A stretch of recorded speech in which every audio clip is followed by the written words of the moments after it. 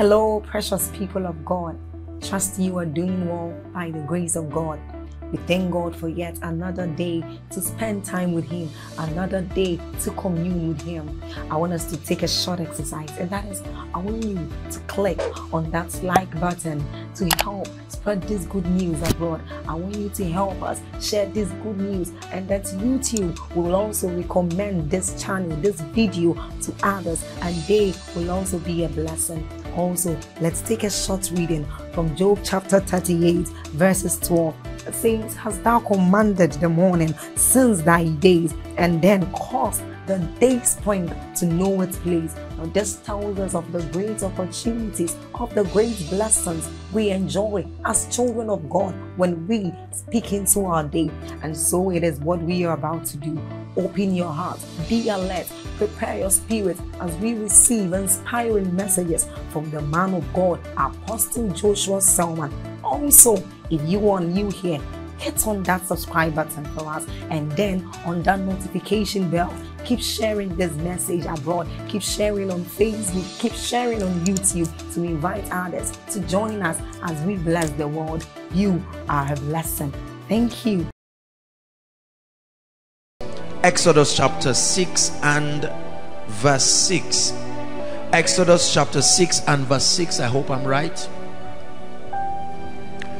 It says, "Wherefore say unto the children of Israel, I am the Lord, and I will bring you out." The word "bring you out" there is the word deliverance. I will deliver you from under the burdens of the Egyptians, and I will rid you out of their bondage, and I will redeem you with a stretched out arm and with great judgments. So we see different expressions here that relate to deliverance. The Lord is saying, I will bring you out from their burdens, I will rid you out of their bondage, I will redeem you with an outstretched arm and with great judgment.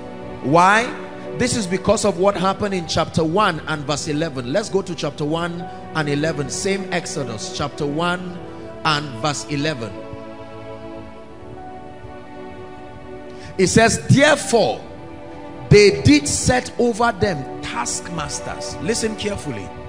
The purpose of the deliverance in chapter 6 is because of a situation that we find in chapter 1. That therefore they did set over them taskmasters to afflict them with their burdens.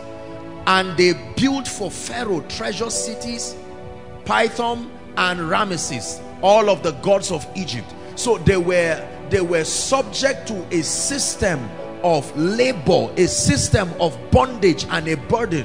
What was the assignment? To build cities for other gods. Are we together? They were mandated as an act of affliction to build treasure cities where they kept the booties that they had gotten from war and from oppressing neighboring nations, and then to also build different tabernacles, places of rest for all their gods and their idols. And the Lord said that I will bring you deliverance. So before there is need for deliverance, there must have been a system of bondage. Are we together? That subjects men, that subjects territories, that subjects both animate and inanimate things to some sort of danger, some sort of oppression, and so on and so forth. Are we together? Let's look at Colossians chapter 1. Paul is teaching the church in Colossae. Colossians chapter 1 verse 13 and 14. Then I would like to teach something very briefly here before we move on. It says, "Who hath delivered us?"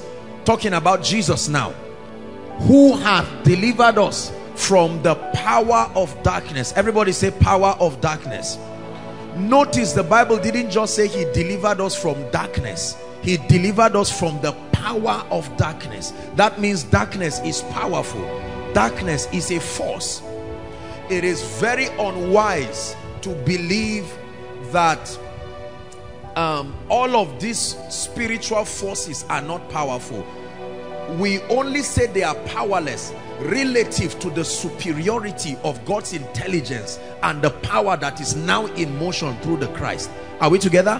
When you are contrasting darkness relative to the excellency of God's power, his all-surpassing victory, then it is valid to consider Satan and all his cohorts as powerless.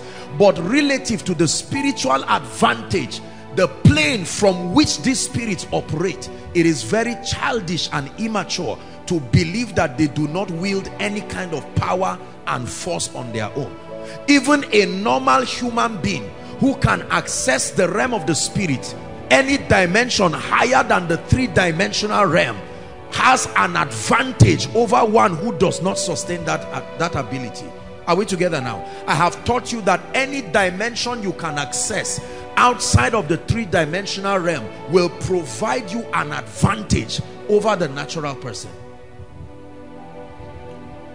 Scientists would tell us that even lower animals that we call lower have the ability to perceive danger and perceive reality that the normal man who is unrefined, are we together, cannot perceive. Is that true? We see dogs, we see animals respond to people. Some of them have very superior sense organs.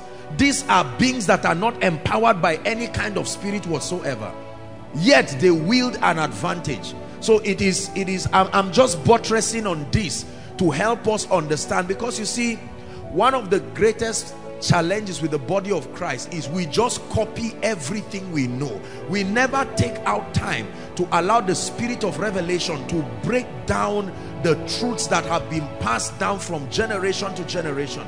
Just because we read it in a book and a senior man of God advocated it, or certain people that represent pillars to the body, most of them had the understanding, but most of us just receive it as head knowledge, and we teach it in Bible schools. So most believers just have the chaff of that knowledge. There is no substance that backs up their conviction.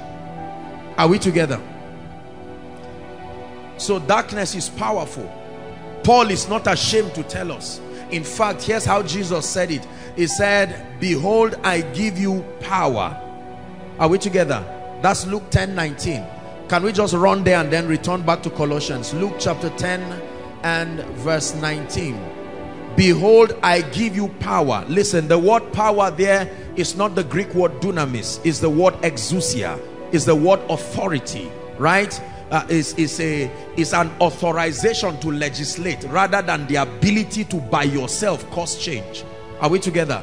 Behold, I give you exousia, authority to tread upon serpents and upon scorpions, and over how many?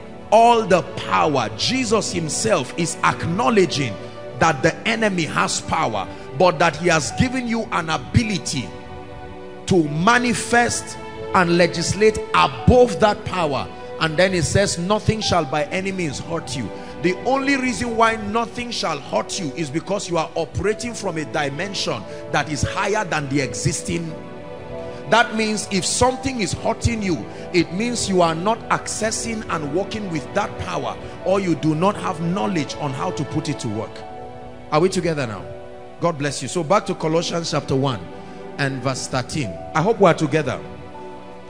Who hath delivered us from the power of darkness, and then the Bible says hath translated us into the kingdom of his dear son. 14.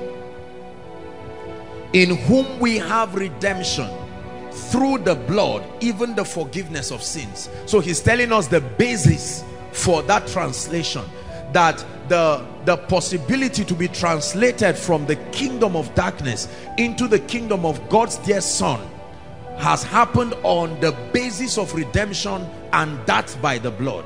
Are we together now? So salvation is a form of deliverance. The salvation that has been given believers today that we enjoy, the Bible does not just call it redemption alone. The Bible calls it deliverance. What then is deliverance? Write this down. I did my best to scrabble an intelligent definition that will capture everything that I believe the word of God says about deliverance. So let's try and see if my definition makes sense. Ready? Deliverance is a system for experientially establishing the victory and the authority of Christ or Jesus Christ. Don't worry, take it gradually. I will repeat myself. Deliverance is a system for experientially establishing the victory and the authority of Jesus Christ. I'm going to continue. I'm just breaking so that you write. Let's take it again. Deliverance is a system for experientially, underline the word experientially, establishing the victory and authority of Jesus Christ. Can I continue? Over Satan, demons, and all the powers of darkness concerning our lives. A system for experientially establishing the victory and authority of Jesus Christ over Satan, demons, and all the powers of darkness. Over Satan, demons, and all the powers of darkness concerning our lives.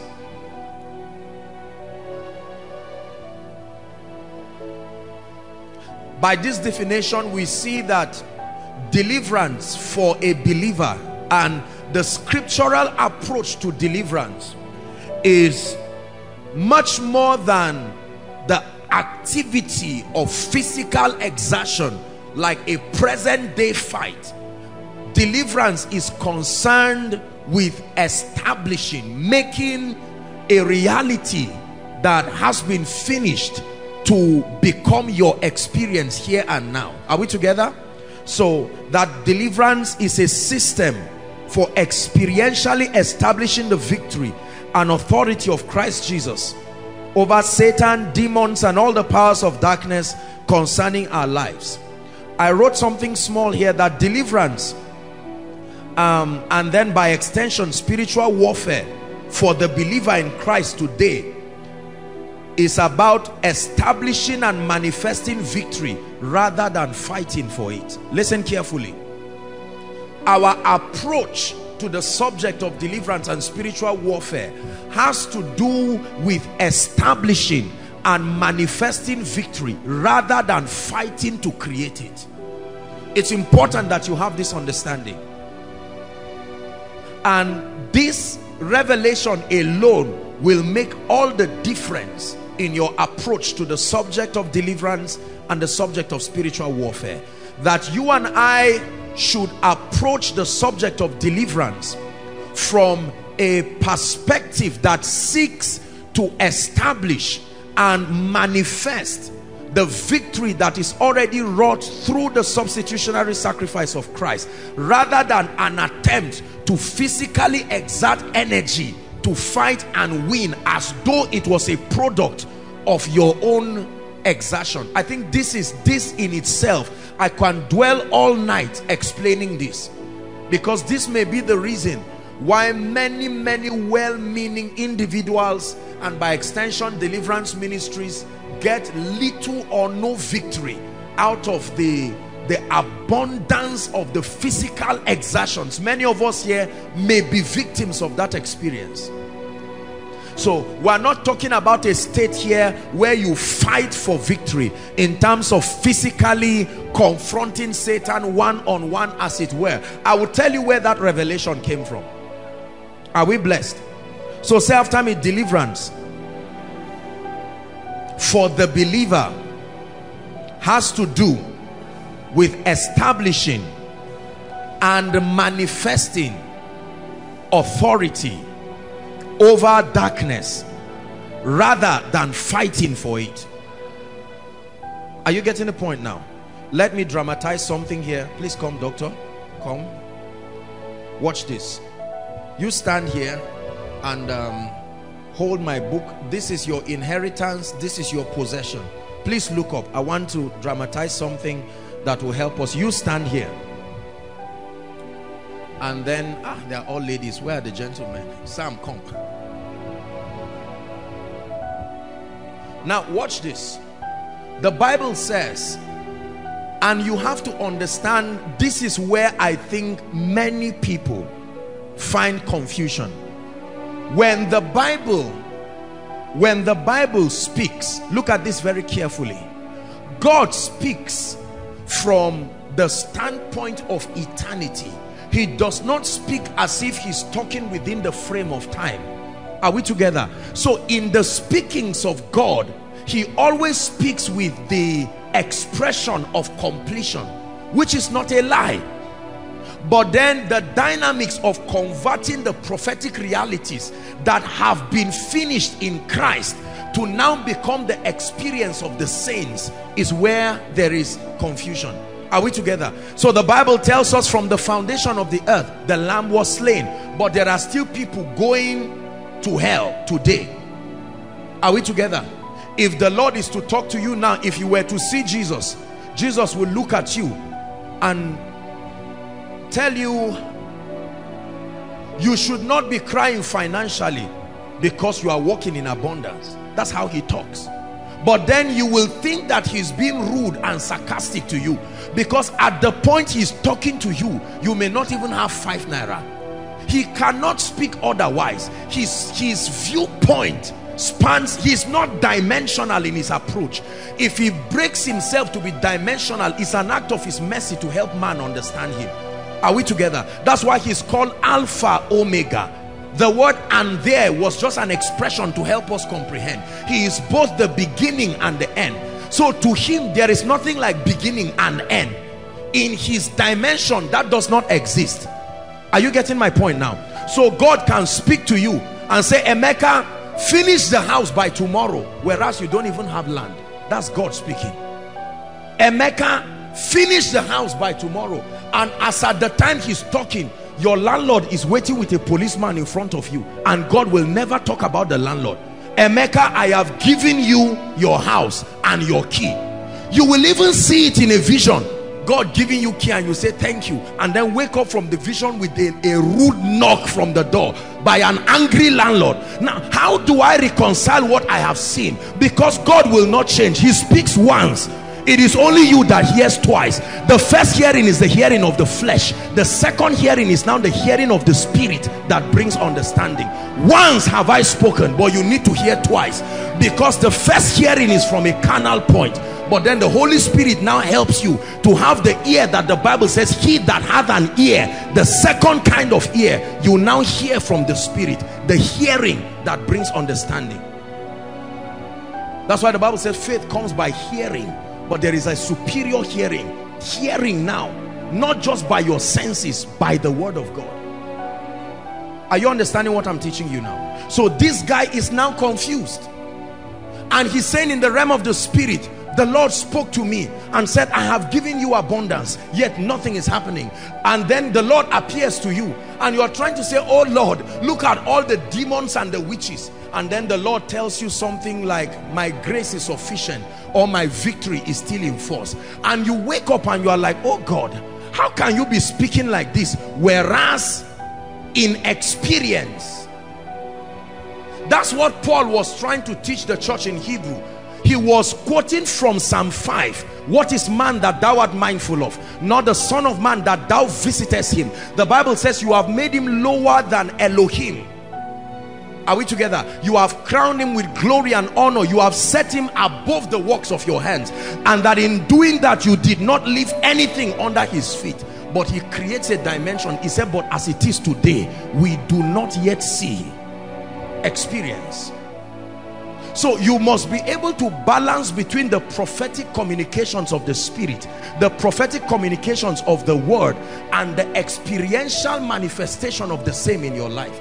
Otherwise you will die like a chicken quoting the word of God. Between the prophetic speakings of God and the manifestation in your life, there is a mystery that connects them.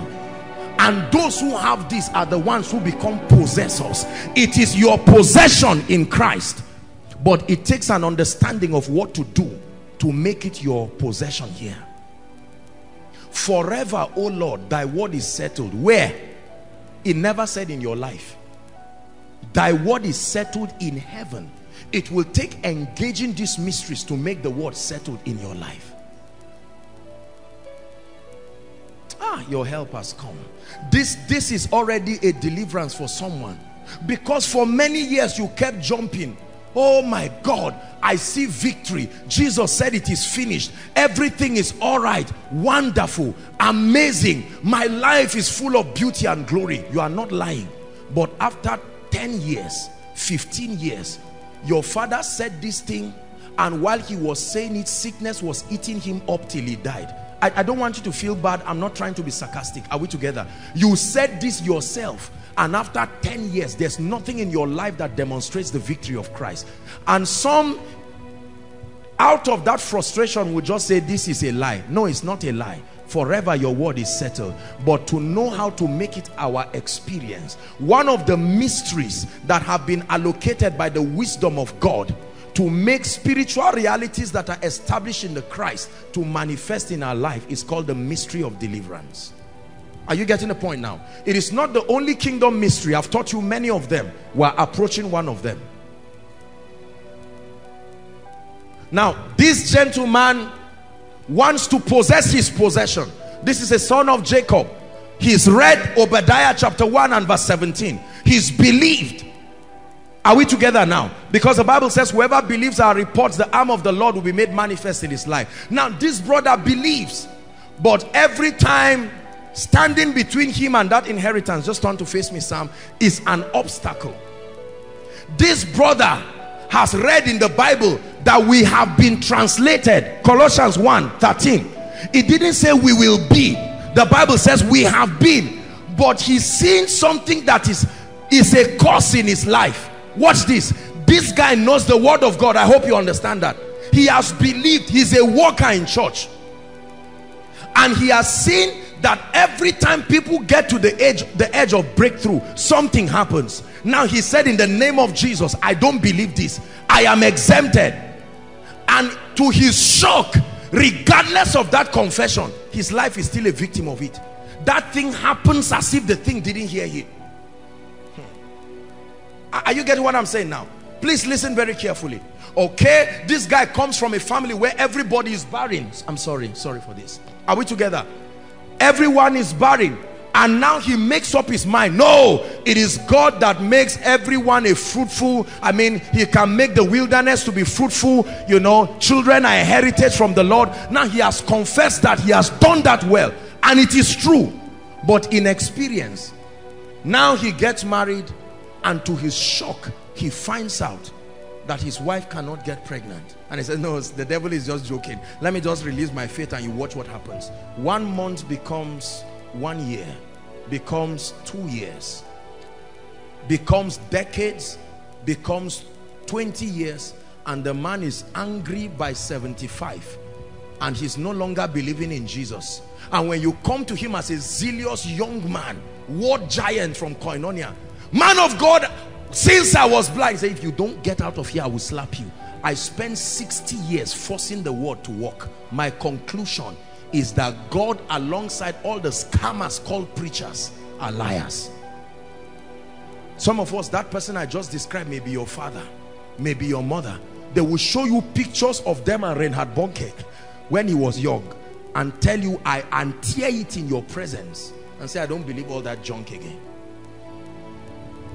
The frustration that comes. You come from a family that is full of poverty and goodness. You found the truth and you are happy. You are rejoicing over it. And all of a sudden you find out that you are now a graduate and your elder sisters are looking at you and say, we graduated 15 years ago. None of us, the highest among us, just got a contract job for 1 week and it was over. And you come and say, it's because, you know how arrogant we are, young people, when we are just touching revelation. We mock at others and laugh and say, oh sisters, it's because of the church you are going to. Me, I'm going to Koinonia. Wait and see what happens. Then you are a graduate and you celebrate the first Christmas as a graduate with no job. It touches you and you pretend, no, I think God is working something powerful. After you dance and sing and do what you know to do, by 5 years, you now sit with them in a discussion and you are like, so this thing is true. This is why my mother was not happy. This is why my father was not happy.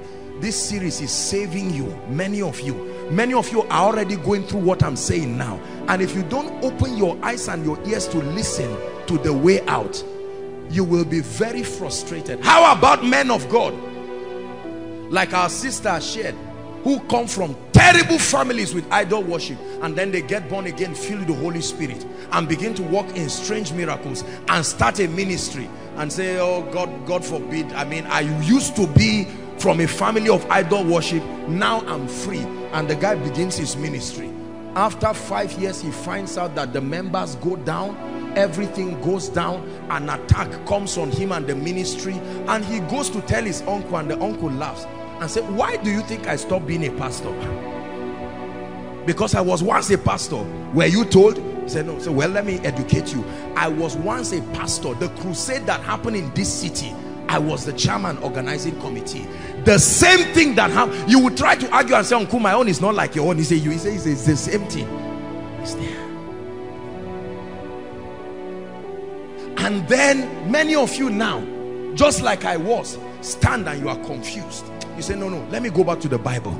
And you still see it there. And hath translated us from the kingdom of darkness, and hath translated us, not will translate, and hath translated us. Many of you rush and come to us, men of God, and say, sir, I read here and hath translated me. I believed everything you said. Why is my life like this? Listen to what we tell you. You don't have faith, or you really don't believe it. Look at me, I'm rich, I'm entering a jeep. So he said, I'm okay. Money can deceive. To think just because you have a jeep and you have a nice watch, you are free. No, there are many other dimensions. You don't have to be delivered to be rich.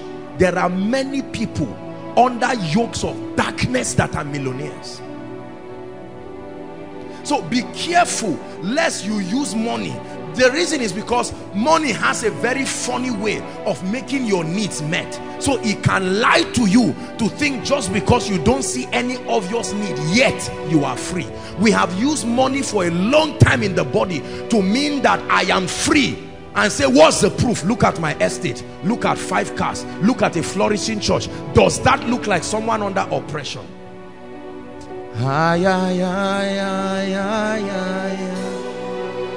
Ebenezer, Ebenezer,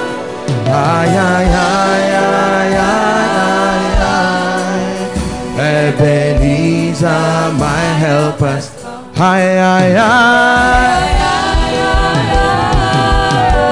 Ebenezer.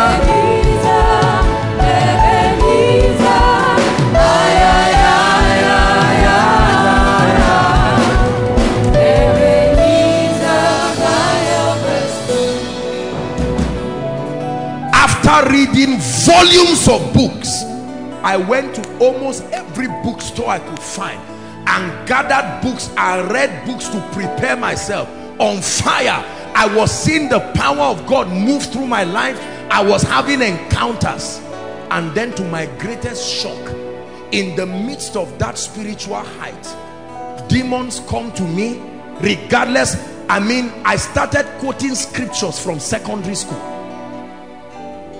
You would receive awards. There were 52 scriptures. If you could quote, they would give you an award.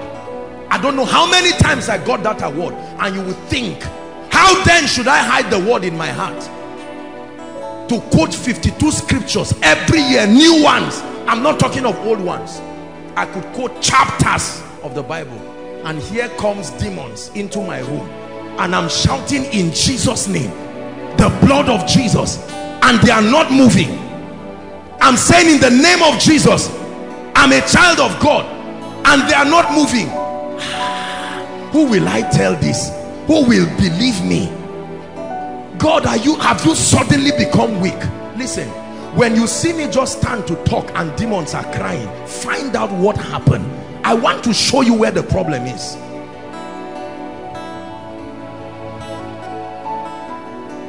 These demons will press my neck. The anointing didn't leave me. The anointing is still there. The same way Elisha died of sickness, with the healing anointing still in his bones. Why didn't the anointing work while he was deteriorating to death? Yet the anointing raised a dead body who didn't have faith. The dead body was not begging, please raise me. Just it came in contact with bones. Couldn't the anointing bring back flesh like Ezekiel 37? Because we know it's a possibility. So why didn't the anointing bring back the prophet again? There are mysteries in this kingdom. What you do not know, you can argue to your detriment. It will smash you into pieces like it's happening to many people. We are just not honest to confront truth until we find light. For me, I pray that God will make you like me. I don't hear yes sir. I keep searching until the truth is found. Many of you, you see, when the Holy Spirit refuses to allow an answer satisfy you, is because there is a grace in that area he wants you to reveal to the body. So you come to a man of God, you come to me or anybody, and we just give you explanations to manage our ego, and the Holy Spirit will say no, no, with all honor, that's not the answer. He's telling you, find out so that you can help someone. If I didn't pass through what I passed through now, I probably will wave this teaching like many are waving and say, look, let's just focus on Jesus. And you are focusing on Jesus, but you are seeing that something is wrong.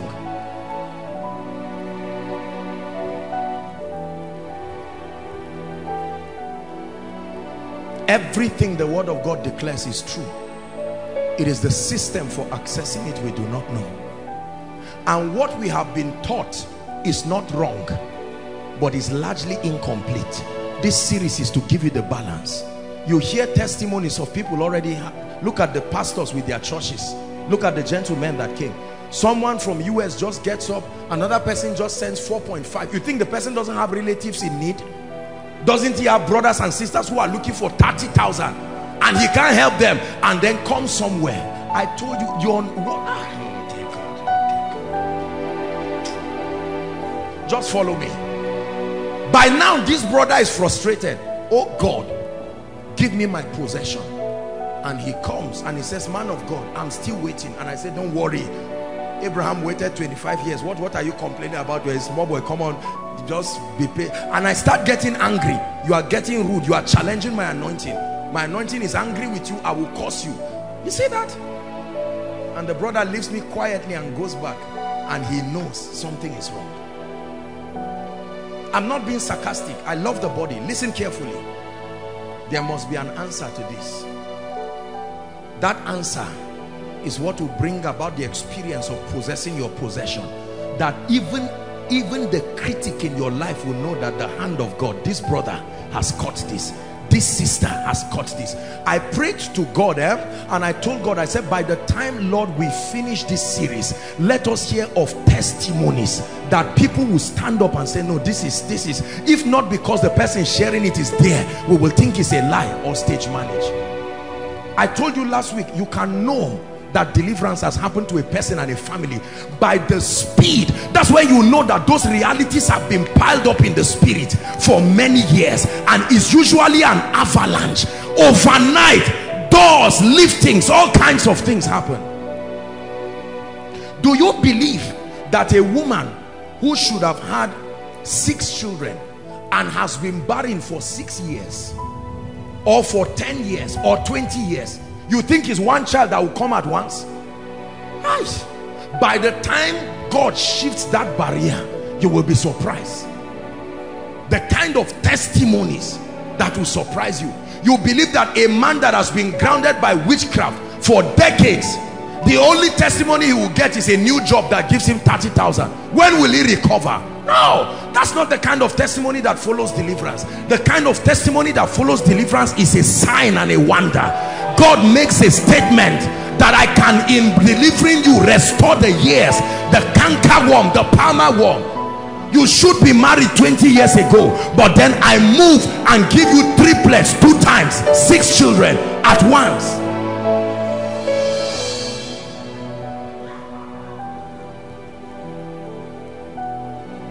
But upon Mount Zion there shall be deliverance, whatever it is.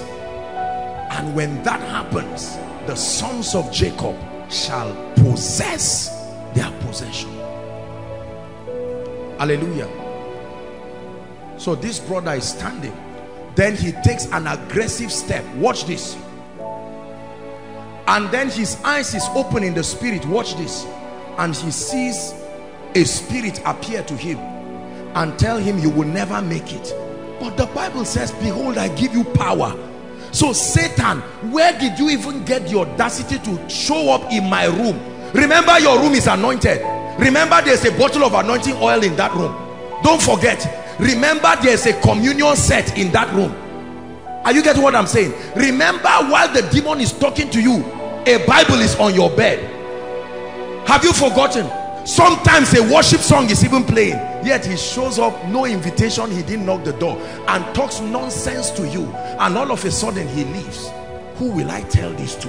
I can't tell Apostle, because I will keep quiet. And that's how many of us have been keeping quiet. As a man of God, you finish preaching in a crusade and go back in the night, and a spirit comes to molest you, to even sleep with you. You get up in the morning, who will I tell this embarrassing thing? And while you are sitting, someone comes for counseling. Counseling number one, man of God, there is a demon that comes to sleep with me every night. You almost want to run away, because that's your own experience too. It will shock you that you will lay hands on the person and he will start manifesting and be free, and you just wave the person and then return back and say, my God, now, oh God, who will deliver me?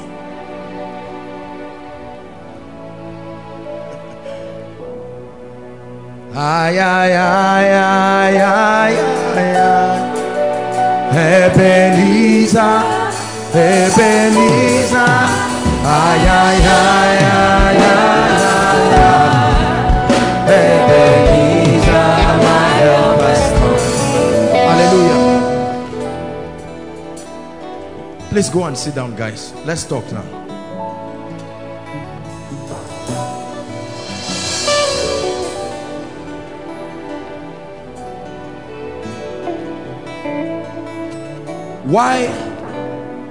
Why does it look like there is an extreme difficulty for the saints to make manifest the realities?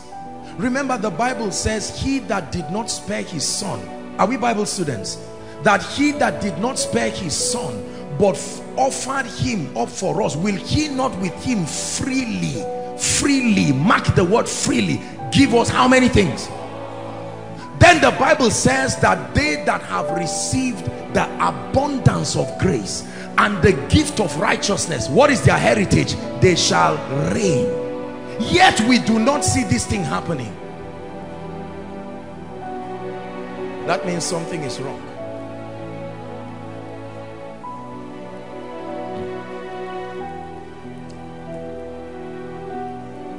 So deliverance is one of the mysteries that was allocated by the wisdom. Remember, the Bible says that it should be made to principalities and powers the manifold, not one fold, manifold, the multifaceted wisdom of God. Deliverance is one of the expressions of the multifaceted wisdom of God.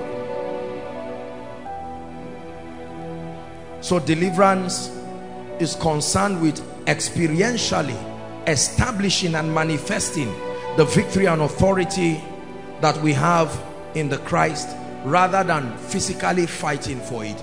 Let me tell you where this fighting mentality came from. And of course, the Bible says we should fight the fight of faith and all of that, but I mean this kind of fight. Have you seen people go to sleep and they tell you, I fought and this, and in a dream you saw yourself fighting? The victory was almost there. Are we together? Then somebody woke you, you get up with anger and annoyance and say, I was about to stab the last snake and you woke me. What kind of, you are a wicked person. Watch this. And then you go back to sleep again, and sometimes the battle continues. It is because of the way spiritual things act themselves that we have believed that just because in a dream or in a vision, are we together? Some of you even wake up from that encounter feeling physically exerted. So because of that scenario of acting, we now believe that warfare is about physically trying to fabricate victory. Regardless of what you see or the way the expressions come in the spirit, the word of God remains true, that Christ has won the victory. Are you with me now? That's where the confusion comes from. And especially for those who walk very strongly in the prophetic ministry, they have helped in no way to amplify this confusion, because what you see, if not balanced with mental transformation and a good word base, you will confuse people. I can stand right now, Emeka stand, and look at doctor in a vision, and in that vision I can be seeing him inside a pit. Are we together? And now I say, doctor, you are in a pit. It's not a lie, but that is just a prophetic symbolism to mean bondage. Are we together? By the time I engage in whatever mystery, the victory may show as him coming out from the pit. So over many years of seeing different scenarios, I may now write a book, or I may now propose a theology. Are we together? Where people now start physically fighting to manifest their victory. And this is why Satan reigns over us, because he's a master of the sense realm. He knows that what you can see will challenge you. Let me ask you a question. What happened to you last week with your night prayer? Are you not shocked at the level of attack that amplified? You see that it happened for many of us, right? I told you it will happen, because Satan is the master of the sense realm. You wake up in the night and sleep and go back, and the same experience of them oppressing you supposedly happens again. Some of you, as soon as you finish, you went back. In fact, for some of you, that activity has been on break since you became unserious with God. But now that you just started a little prayer, all of a sudden it came. Now let me tell you, Satan will use your senses and tell you the word of God claims this. If God were so powerful, where is it? Then you will now dance to the realm of the senses and say, Kai, that means let me go back to sleep. In Jesus' name, I must go back for the battle to come. You are already defeated. There's no possibility of victory under that condition.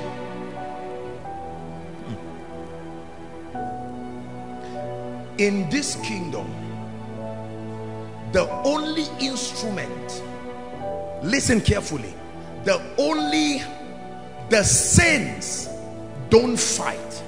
Our warfare is the warfare of taking advantage of the forces of the spirit allocated to us. The force of the word, the force of the blood, the name of Jesus, and all of these mysteries. Listen very carefully, to enforce. I repeat, enforce.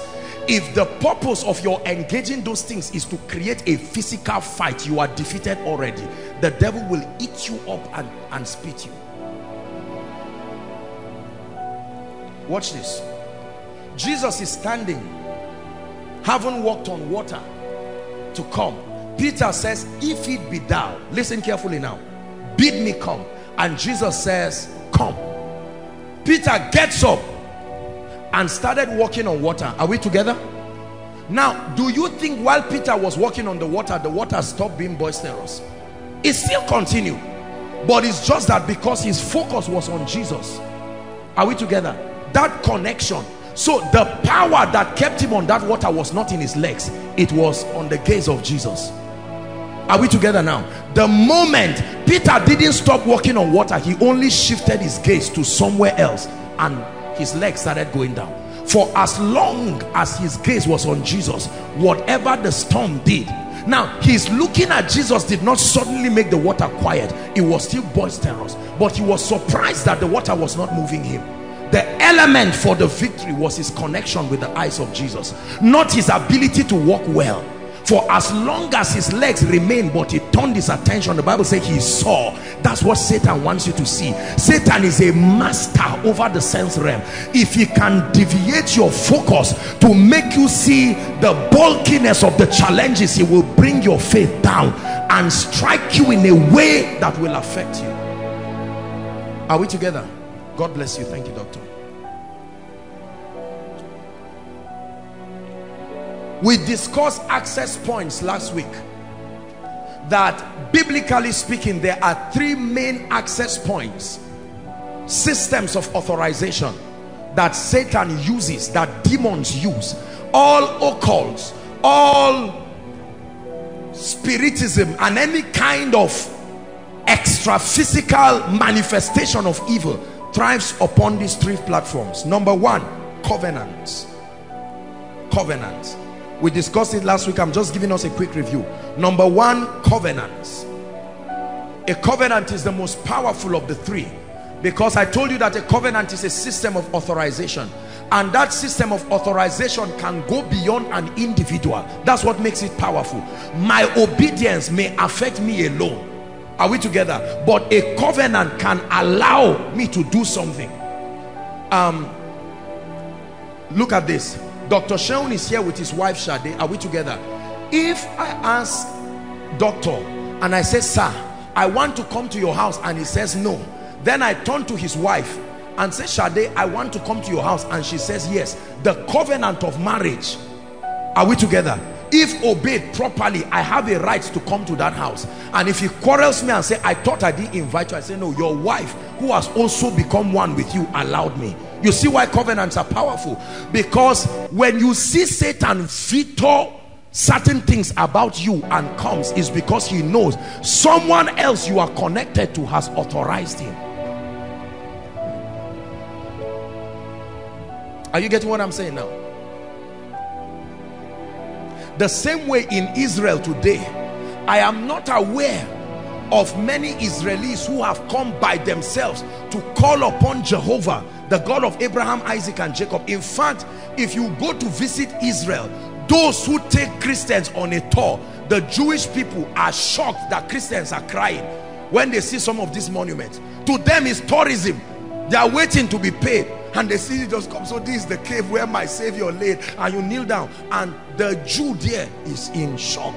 What kind of people are these? You are being emotional. You go near the wailing wall and you are crying and wailing for your sins and chucking prayer points at the wall, and the guy is waiting for you to finish and just pay him his money. Yet in the midst of it, you try to kill that Israeli, and a covenant he's not aware of will arise and defend him. What kind of unfair thing is this? They farm on a mountain that should not grow, yet there is something that makes the earth to increase to them. Remember, that person doesn't believe in Jesus, yet when God looks at them, he sees Abraham and sees the covenant. The most feared nation on earth. A little nation, but indestructible by a mystery that even themselves they cannot understand. The rabbinical institutes have spent decades studying what is the secret behind the immunity of the nation of Israel. Israel is my firstborn. God has made a covenant with the firstborn, the apple of his eyes, that he will kill and slay any nation because of a covenant, and it's an everlasting covenant that he has made.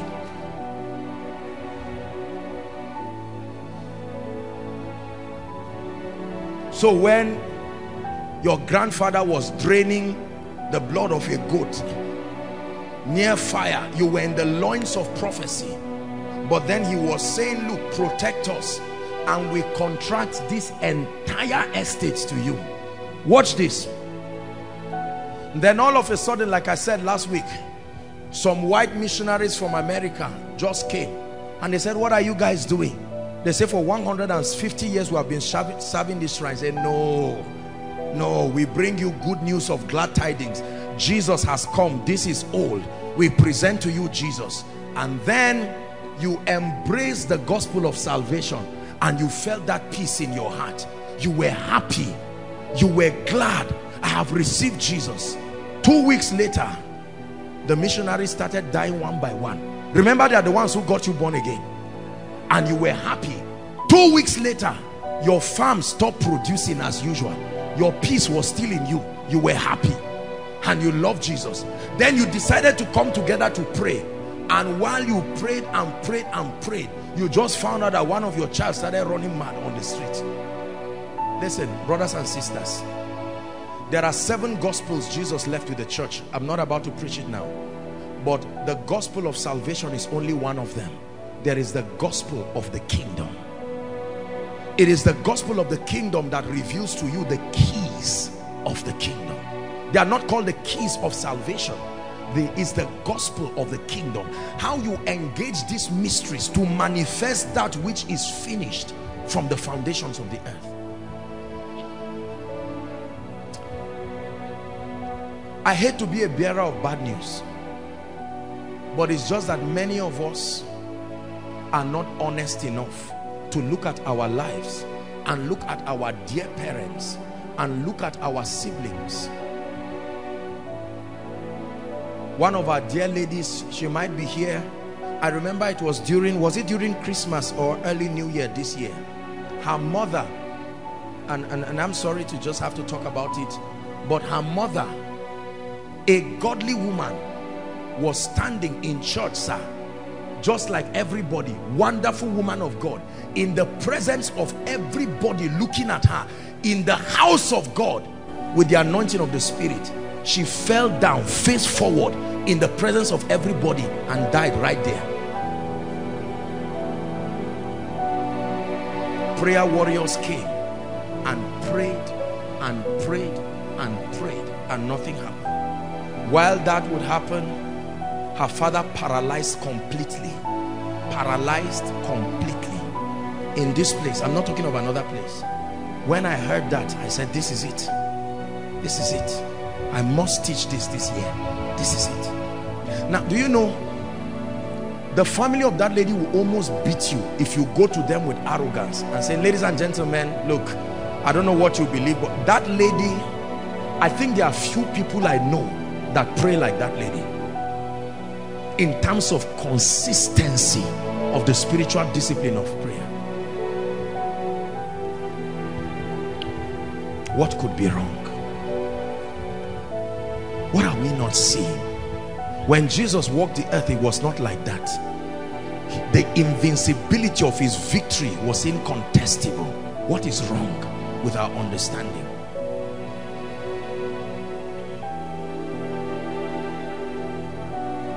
So covenant. Number two, I taught us that the second access point is ignorance. Don't forget, ignorance. Ignorance is a force in the spirit, just like faith. Ignorance is a force. It can cause things to happen. In fact, the Bible calls a certain class of the demonic organogram rulers of darkness. That means their domain of dominion is every time there is lack of illumination. When they come to a life or they come to a physical territory where there is lack of spiritual illumination, their dominion is activated. They are called rulers of the darkness of this world, not another world. So they search for everywhere there is darkness in this world, and that becomes their jurisdiction of authority. Archbishop Benson Idahosa was explaining the power of light and its ability to conquer darkness, and he said that there was darkness in a land. It was a story. There was darkness in a land for many weeks, and the people in that land went to the sun to complain, S-U-N, and they said, sun, please help us, there is darkness in our land. And the sun said, you mean it? Darkness everywhere? He said, yes. And then Idahosa said, the sun said, okay, I'm coming to see the darkness. And when the sun came there for 3 weeks and found out there was no darkness, he said, you people are wasting my time. I've been here for 3 weeks and I can't find the darkness. And they said, for as long as you are here, the darkness cannot come. So there is light. The light shines. The light shines. Notice the Bible never says the light appears in darkness. It is not the appearance of light that takes away darkness. It is the shining. It is the shining, not just the appearance. The light shines in darkness. The light shines in darkness, and the darkness comprehended it not. Are we together? Number three, disobedience. Disobedience. Having the readiness to judge all disobedience when your obedience is complete. Disobedience authorizes the gates of darkness, the gates of hell, to prevail over the saints. Very quickly, let's look at levels of satanic influences. Blessed be the name of the Lord. Is God speaking to someone tonight?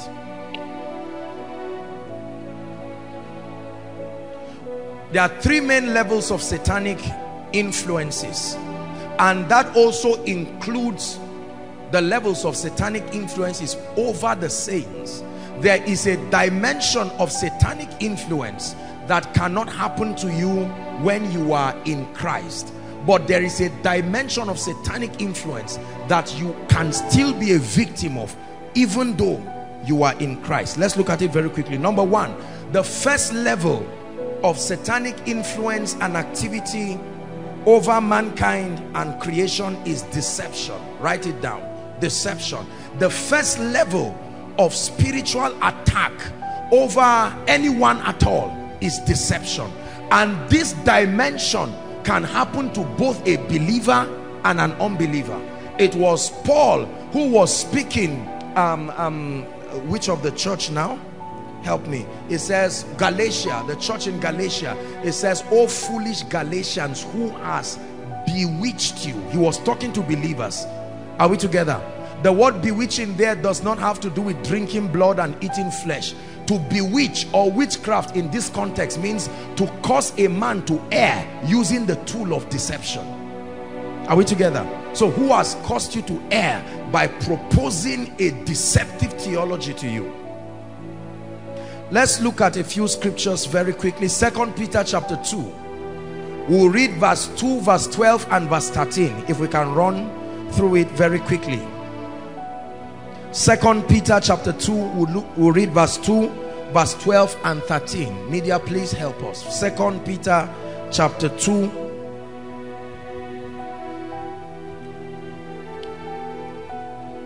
And then we'll look at Revelation chapter 12 and verse 9. The Bible says, "And many shall follow their pernicious ways, deceptive ways, by reason of whom the way of truth shall be evil spoken of." The Bible is talking of a kind of deception here. Are we together now? I don't want to go into other more modern versions so that you see what pernicious there is, but just know that he's speaking within the context of deception here. Go to verse 12 please, 12 and then 13. It says, "But these," Paul is really, Apostle Peter here is really angry, and he's using an expression that may even be considered offensive. He said, "But these, as natural brute beasts, made to be taken and destroyed, speak evil of the things that they understand not." Speak evil of the things that they understand not. It says, "and shall utterly perish in their own corruption." That means that believers have been made to be deceived by the arrogance of bringing argument upon a doctrine you do not understand. There are many people who would have been delivered, but because they sat down under a preacher who believes in himself, he's not being deceived, took them away from the light that would have blessed them. The Bible says they speak evil of the things that they do not understand. There is a level of deception where you take people away from the truth in an attempt to save them, just because you do not understand the relevance of that body of truth to the church. And there are many of us men of God who are victims of this. There are many believers who would not have been in the kind of spiritual situations that they are in, except that they sat down under our tutelage and under our mentorship, and we vented volumes of our ignorance to their minds that derailed them from the path they were already following to liberty. They followed us away from their breakthrough. Let's look at the second. Revelation chapter 12 and verse 9. Again, media, please help us very quickly. We're still looking at deception. 3 verses here I found just to explain the different kinds of deception. This is talking about the great dragon. Revelation 12. "And the great dragon was cast out, that old serpent called the devil and Satan, which deceived" how many? The whole world. So Satan, part of the system of establishing his dominion upon the earth and upon every territory, is deception. He deceived the whole world. The Bible says he was cast into where? He was cast into where? Earth. There's a problem. The deceiver that deceives the whole world was thrown out of heaven. Unfortunately, he landed here. What do you think will happen here on earth? deception. So he comes to Eve and manipulates Eve, comes to Adam and says, Adam, come, let me tell you something. Did God really say that A, B, C, D? And Adam said, well, he said we may freely eat of the fruit. Eve said this and that and that. And then he said, no, there is something God is hiding from you. God is hiding this. I hope you know that Satan never wanted, I used to think Satan wanted to replace God. No. Satan didn't want to replace God. He wanted to run a parallel government. I will be like, not I will be the Most High. God, continue your throne, sit there. I will also, I want to sit by your right hand. Now you understand what happened to man. Satan wanted to sit. Let's go. Since the word Elohim is plural, add me to the Godhead. That's what he wanted. I have done too much. I hope you know, like, oh dear, I don't want to go into the pre-Adamite dispensation, but I hope you know, when you begin to read Jeremiah chapter 4, I don't want to go there, don't go there, media, for time's sake, you realize that Satan was sent as a representative of the love of God to the then civilization and the then creation. What Jesus represents to our civilization was what Lucifer, the light bearer, the custodian of the mysteries of the kingdom, he was sent. He didn't just deceive a third of the angels. Are you seeing how powerful his deception is? A third of the angels that are in heaven where God is, they fell for him. Talk more of you. And then he deceived the kings of the earth, and he was thrown down to ashes. And the kings and the nations lamented. They say, you have become like one of us. Jeremiah chapter 4, when you read, you who brought the nations, the Bible says he weakened the nation. That was his sin. It was not just pride. There was something he made that made the nations weak, and now he has become like one of us. And he raised up a lamentation. Then you begin to compare with other scriptures. That's what led to the darkness that was in Genesis chapter 1 and verse 2. The judgment that God declared upon that then civilization. Satan, the first occupant, I told you, of the Garden of Eden was not Adam, it was Satan. That was in Eden, the garden of the Lord. So when Satan was watching God recreate the earth and then put men there, Satan said, okay, God, finish and go, and let me come to the garden I'm used to. He knew where to find Eve. He never said, Eve, where are you? It's God that said, Adam, where are you? Satan always knows where to find them.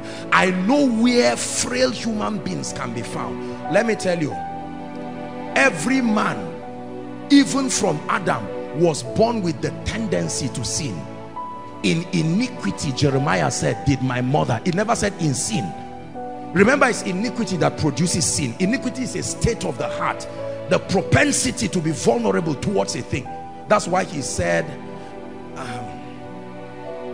subdue, replenish. He used the word subdue. In other words, be careful. There is a stranger. I don't want to tell you his story, but don't be surprised if you find out you are not alone in this garden. And then Satan came. You think he came to Eve one day? No. He had been coming. Eve, so you are here today. Say, don't disturb me, God is coming in the cool of the day. Say, okay, let's talk, Eve. Satan's deception is so powerful. Remain small, he would have gotten Jesus. Read your Bible. Satan for you. When Satan took Jesus up the mountain, he tempted him on three things that represent the dimensions for spiritual growth. The first dimension was your personal need. That's where the temptation started from. Jesus, you are hungry. Remember, part of the supplies of the powers of heaven is to help you satisfy your personal need. So Jesus, don't watch stones like this where you are dying of hunger. The power of God is able to turn stones into bread. Do it. And Jesus said no. And Satan found out, okay, I see you are so obsessed with your assignment. You have left the realm of your individualism into kingdom. Next temptation. Let's talk about the issues now that concern the agenda of God. Why route it the hard way? All the kings that are in these systems, I deceive them and place them there. They are my boys. bow to me and let me just give you their heart, instead of routing through the cross and all this pain. Are you seeing Satan now? He left Jesus for a season. He said, I'm coming. Notice he never came directly to Jesus again. Satan for you. The next time we see Satan coming, he's coming to Peter. Remember, the goal is to Jesus. Then the next time we see him again, Judas. Then the next time, in Jesus's weakness, he now comes and manipulates his mind, and Jesus for the first time says, Father, is it possible that you take this cup off me? And Jesus said, no, nevertheless, not my will. If Jesus prayed that prayer, the Father would have granted him. Yes. Because he always hears me. Jesus said it at the grave of Lazarus.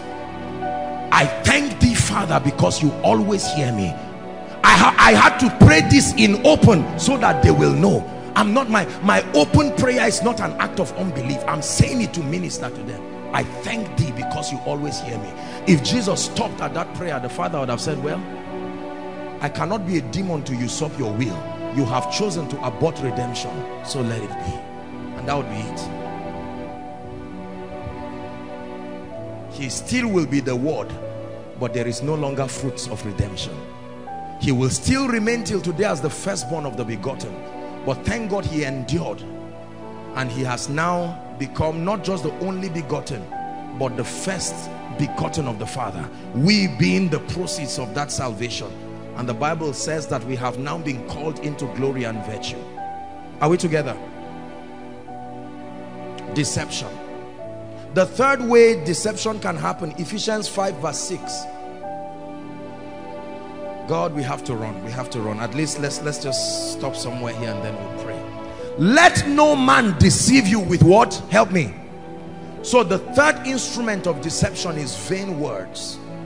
You can use words that may look very spiritual, expressions, theologies, spiritual communications, that because they are deep and because they are voluminous in context and play around with your mind, they may be termed weighty just because of the nature of them. The Bible says, let no man deceive you with vain words. So who are the people that bring this kind of deception? Men. Satan uses men to bring vain words.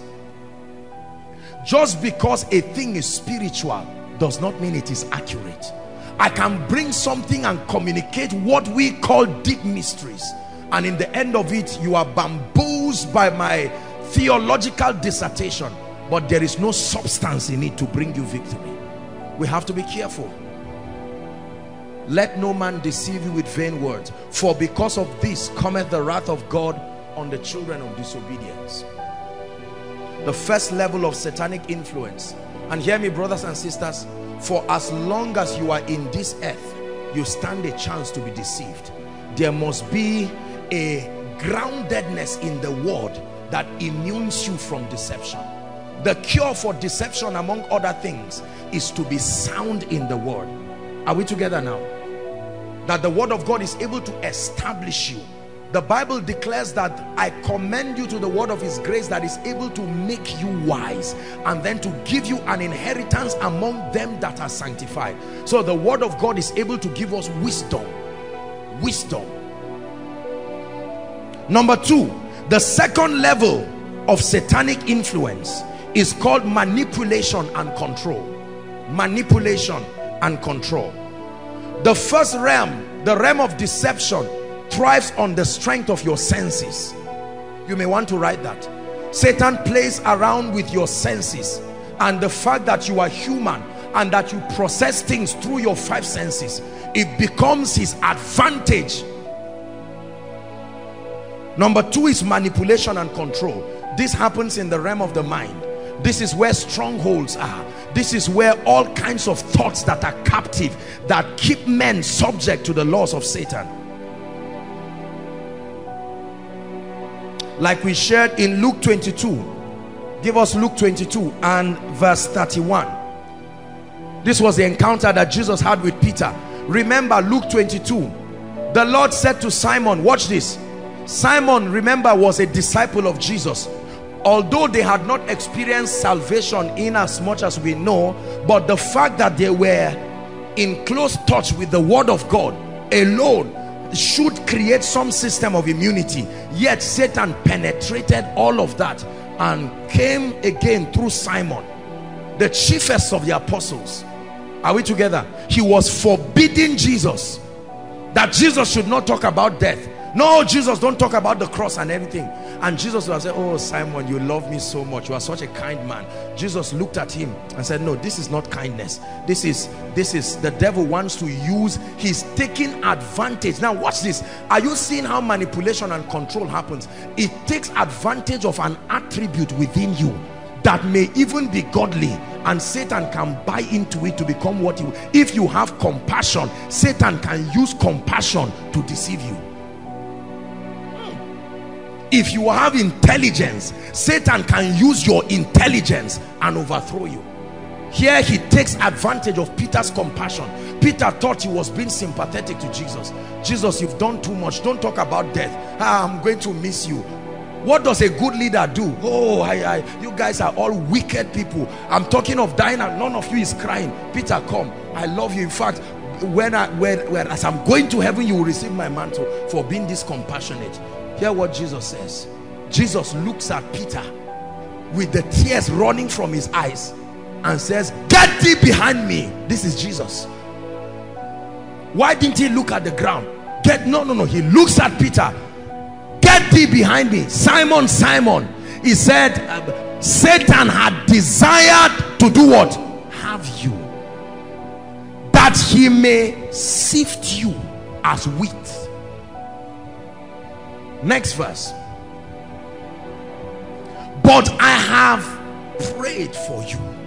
So what is one of the secrets that can help you overcome demonic manipulation is the ministry of prayer. He said, watch and pray that you do not fall into temptation. Because you can't judge it just by the seeing of the eye. You need to sustain an intelligence and a capacity to discern between good and evil. I have prayed for thee, that thy faith fail not, and when thou art converted, he said, use this same formula to strengthen your brethren. That means intercede for them too, because Satan will come. Are you seeing why intercession is important in a church for the saints? Paul was praying that we pray that prayers and supplications be offered for those in government, for this and that we may live a peaceable and a quiet life.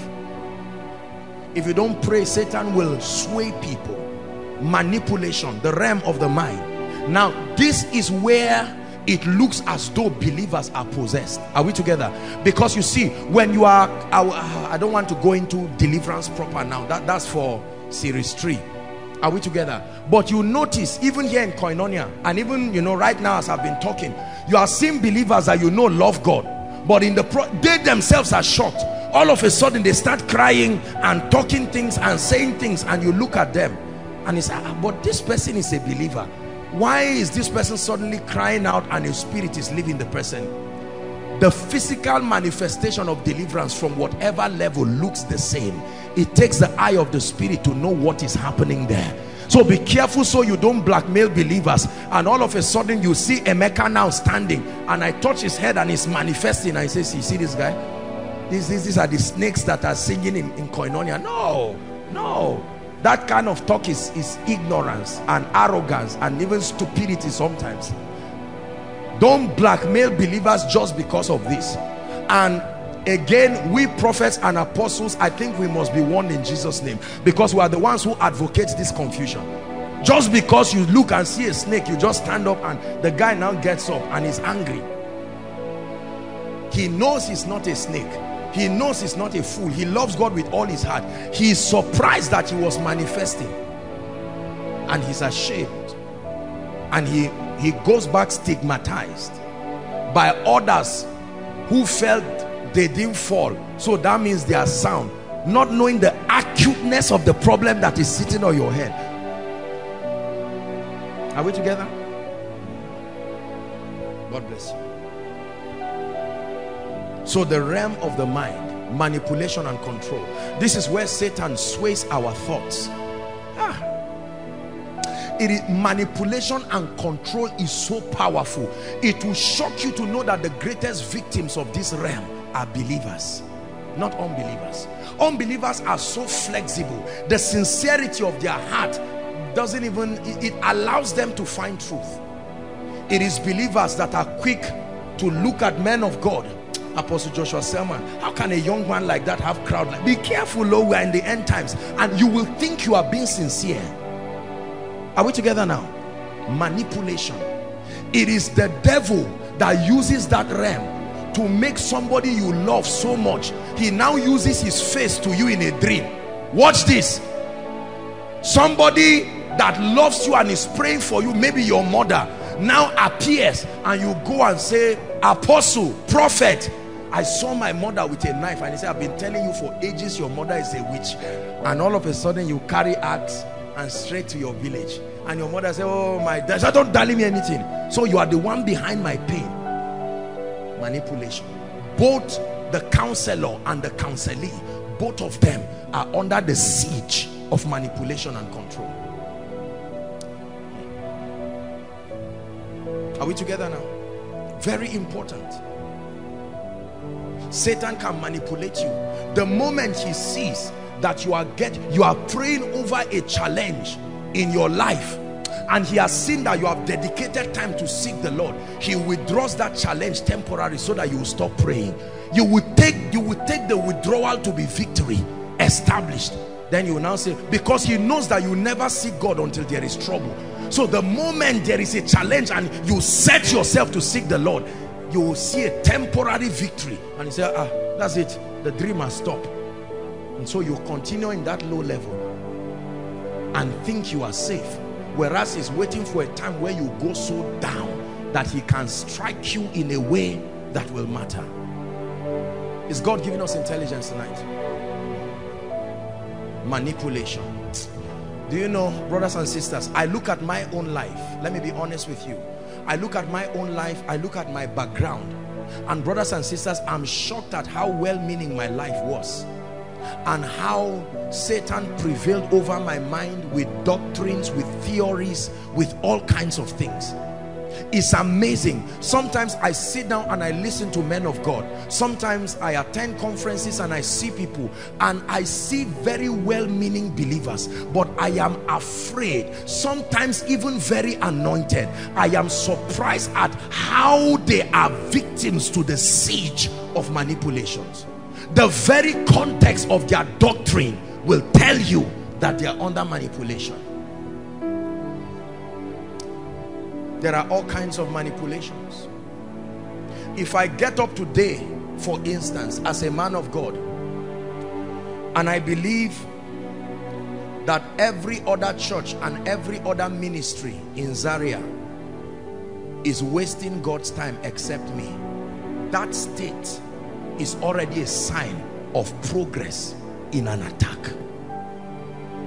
Are you getting what I'm saying? If I believe that I'm the most anointed man of God in Zaria, and that every other person, especially our fathers, our reverends here and there, they are just talkatives wasting God's time, the fact that I could accept that imagination, why do the hidden rage and the people imagine a vain thing? That I could conceive that vanity and agree in my heart and convince myself that that is the state, is already a sign that I'm a victim of manipulation and control. Are you getting what I'm saying now? Dishonor to the body is a product of this kind of attack. Dishonor to constituted authority. We are all men of God. There's nothing you have that I don't have. It's a sign of this level of attack. Listen very carefully. The pride that comes with the result of spirituality is a product of this. You will not know. Oh, I come and I say, look, I've fasted for 40 days. Mr. Man, how long do you fast? He said, well, I managed to do 2. Laugh. He's like, this guy, still, I pray that God will bring you up. Oh, I'm going to go and pray. And you think that just because you did that is a show of spirituality. It could be that the devil is already wasting such an energetic spiritual process that should bless you, but it's been corrupted by allowing him to prevail over your mind. Then on the other hand, you see people praying and fasting, and you look at them and say, look, all you guys need, you see, wisdom is profitable to direct. This prayer is all nonsense. You are just praying stupid. That state too is another version of manipulation. Are you getting the point now? Yes. The fact that you use financial prosperity only as the chief proof of the word of God working for you is big deception. I'm repeating this thing again. I believe in prosperity. We've taught a lot on success systems, but learn this. I think the church of the Lord Jesus Christ needs to be weaned away from the deception that prosperity alone is proof that things are going on well in your life in terms of financial abundance. No. Remember that the harlot upon the horse, that mystery Babylon, can enrich the kings of the earth. She's a merchant. She can make men rich. So just because I'm adding spiritual value to you and you sow into my life, and then you come and see me taking tea and bread, you can mistaken the availability of a lot of tea and bread to mean that just because I have tea and bread, my life is all right. It's impossible for me to be under any kind of siege. And I myself can be deceived, because the moment I want to think about my life, an alert comes, 1 million. That means this thing is in place.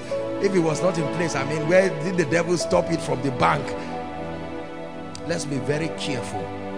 A man's life does not constitute in the abundance of what he has. I'm not against abundance now. I hate poverty. We all do as a ministry. Are we together? But at the same time, we must be careful. There are many people whose lives are not all right. Just because they have a lot of money, they just turn and look at other poor. It's easy for a poor man to believe he's oppressed. Even if he's free, he will not agree, because the whiplash of the the economic tide that is swaying him left and right, even when he has been delivered, there is still something that is obvious and real and truthful. When someone does not eat, it's easy. That's why sociologists will tell us that religion is the opium of the masses. It's a system to motivate masses to keep them in bondage. Are we together? Manipulation and control. Number 3. Find somewhere to stop here tonight. Is complete possession. That means complete possession of your spirit, your soul, your body. The entirety of your tripartite nature can come under the subjection of darkness. This is called possession. The Bible shows us people who were under that kind of thing. Mark chapter 5, the madman in Gadara. Do you know why he was a madman? In fact, he was not even a madman. We only called him mad simply because of the context of our civilization. The goal of the demons was not to make him mad. They were just too many in one person. And so his activity looked like that of somebody who is insane. The goal was not insanity.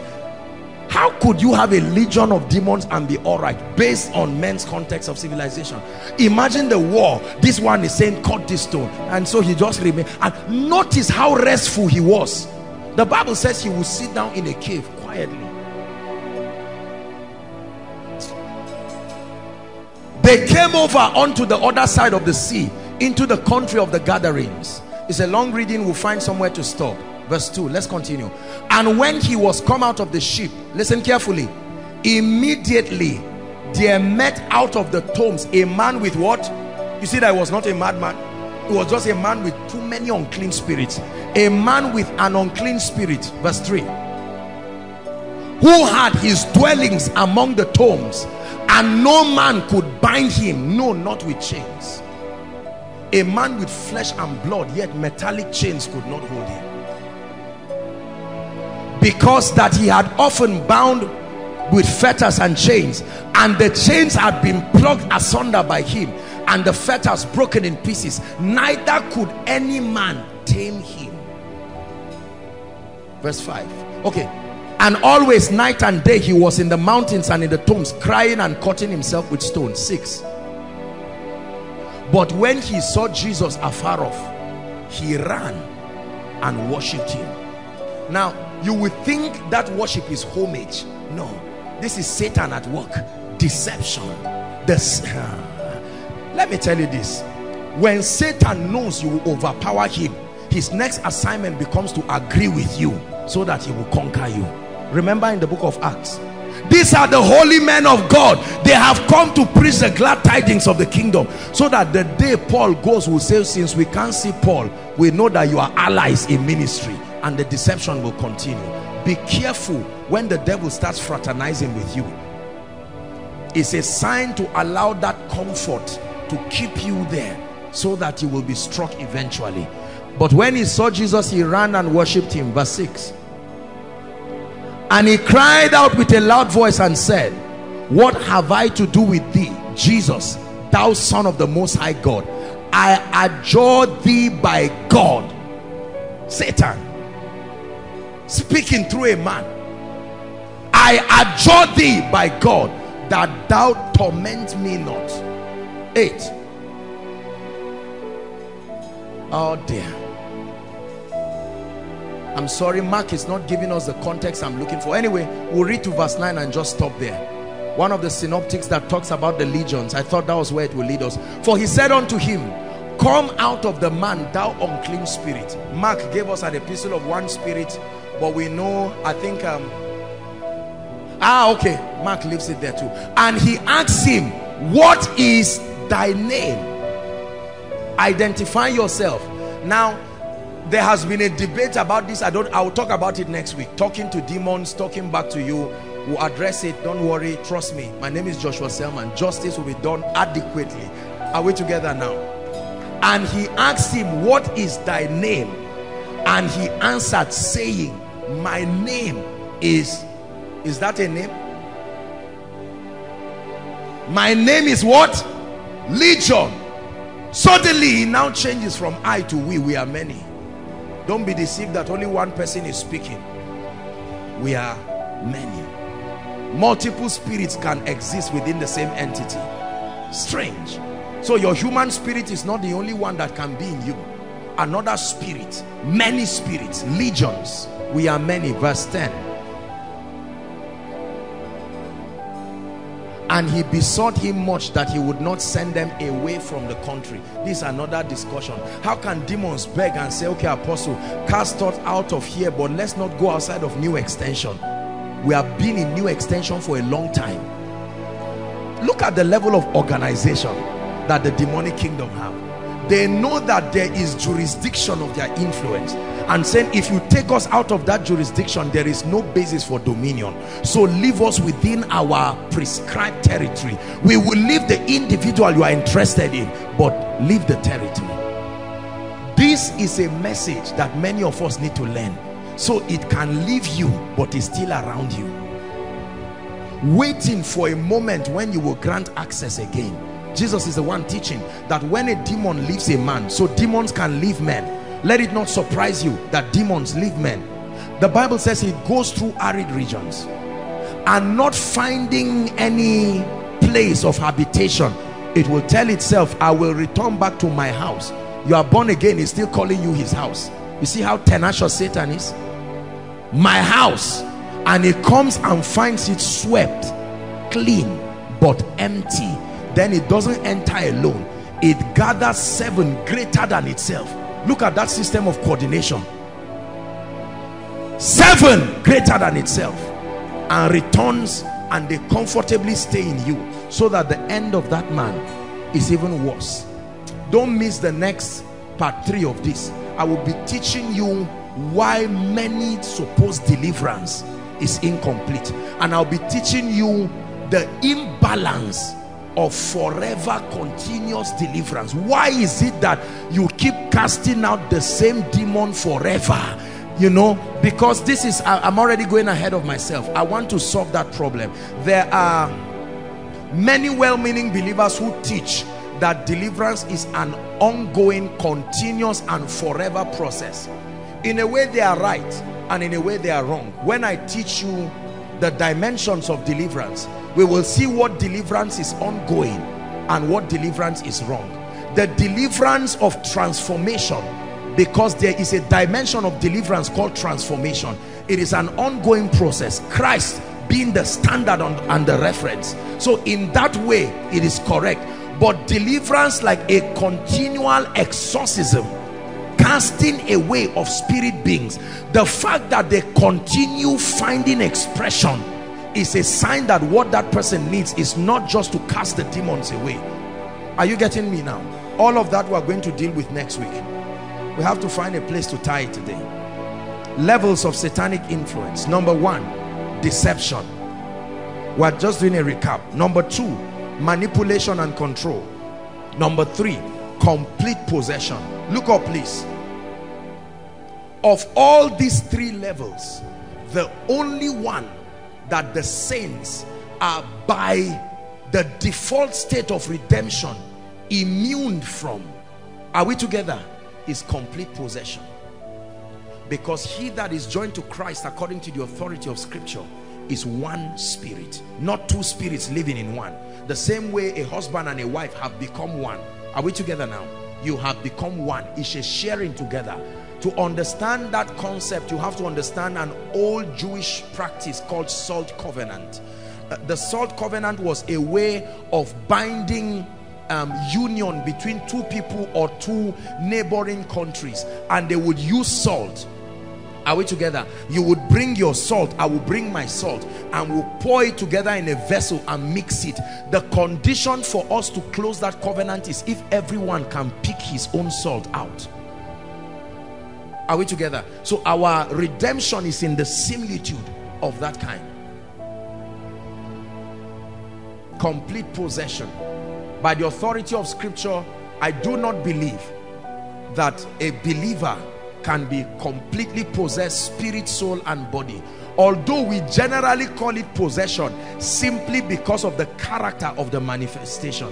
Are you getting where the error comes from now? So like I said, if I pray, we're going to start praying shortly, and many of you, even as you are listening to me now, will find out that you start manifesting. And sometimes in the manifestation you will say things and do things that many times can look like you are possessed.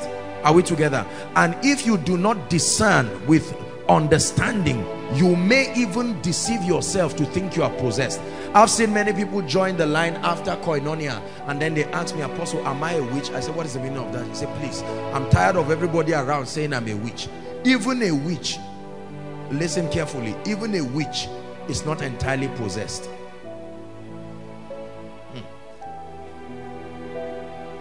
You see that thing we call witch and wizards? No. There are spirit entities that are not human. Listen very carefully. I hope you know that human beings are not the only species of beings on earth. We know that, right? That there are other species. Make reference to my message, the seed, I think the seed and the woman also, our 7 days prayer and fasting. I did a little teaching on that. That there are human beings on earth that are not pure humans. Salvation is not for them. They cannot access the redemptive work of Jesus. Otherwise, probably the angels would have repented. Salvation is not for angels. Salvation is not for any other beings. In fact, listen very carefully. The scope of salvation starts as far as the authority of scripture reveals to us, starts from the Adam, the man who originated our human civilization. If you were before Adam, there was another system. Are we together? It was not redemption through the blood of the eternal Son of God. Because when, according to Apostle Peter, when Jesus went to hell, the ones he preached to were not those who were at the pre-Adamites. We know that by those who resurrected with him. Are we together now? The Bible says prophets of old that resurrected and walked the streets of Jerusalem, then having ascended to the Father as the firstborn of the begotten, to finish the substitutionary sacrifice there, the atonement, he now came and they all went together. Are we together now? So we know that it is true that Apostle Peter lets us know that Jesus preached the gospel to the departed saints in hell there because they were partakers. But if you were not of Adam, that's why Jesus is called the second Adam. So it starts from there. There are other beings on earth that cannot be partakers of salvation, but they are on earth. Satan has fraternized with them and he's still using them. Are you getting what I'm saying now? So you can find some of these entities. The fact that they are not of this earth does not mean that they cannot find expression in material bodies. And then you will also see them manifest in material bodies. I'm not talking of entering a human being. They themselves as an entity sustaining a body that is material, but it's not a human being. Those are the kinds that that's the classic proof of wizardry. Are we together now? It's not just an individual who has been possessed. There is a dimension of that. But there are beings on earth that you see. They are humanoid in their context, but they are not human beings. They are not progenitors from Adam. Salvation, they can't receive salvation. It is this kind that the Bible says, spare not a witch to live.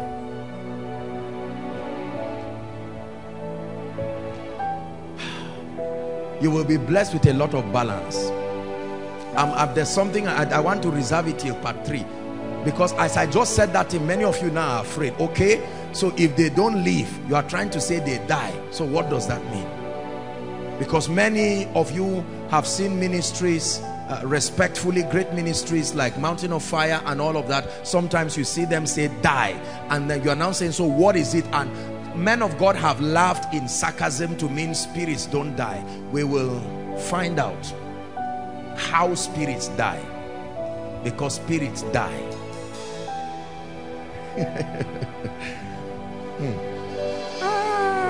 Jesus. The greatest strength of Satan, the one factor that makes Satan look powerful over lives, is one word: the flesh. Write it down. The flesh. Next week or whenever is the next time we'll take it, we'll start from there. The flesh. I have to stop now. No matter what level of deliverance you go through, every other agency of demonic activity is dependent on the strength of the flesh to work. Meaning you are truly not free when you are still alive to the flesh. Are we together? Now, this is where the burden of laborious continual deliverance in futility comes from. An attempt to continue to cast out spirits, cast out spirits, cast out spirits, and then the saints or the individuals that are now delivered continue to remain and dwell in the domain of the flesh. Let me tell you, when you dwell in the domain of the flesh, you will get to a point where the spirits on their own can go without being casted out and come, because the gateway, a stronghold, has been created by your affinity to the flesh. And that's why sometimes they mock women of God. Before you say in Jesus' name, they have gone, and the person is happy. I say, to mean you are powerful, and is waiting. He knows. So people continue receiving temporary results, temporary breakthrough, temporary deliverance, temporary this. But there is a way that God can grant us grace to establish victory once and for all. That you win today and win tomorrow. You stand strong today and stand strong tomorrow. Then you now will not be the person in need of deliverance. You will carry this dimension, because you will know you are delivered because you are a possessor. It remains with you. Are we together? So now you can turn to others and begin to communicate the dimension of the life and the power that God has brought to you. Are we blessed? Rise up on your feet.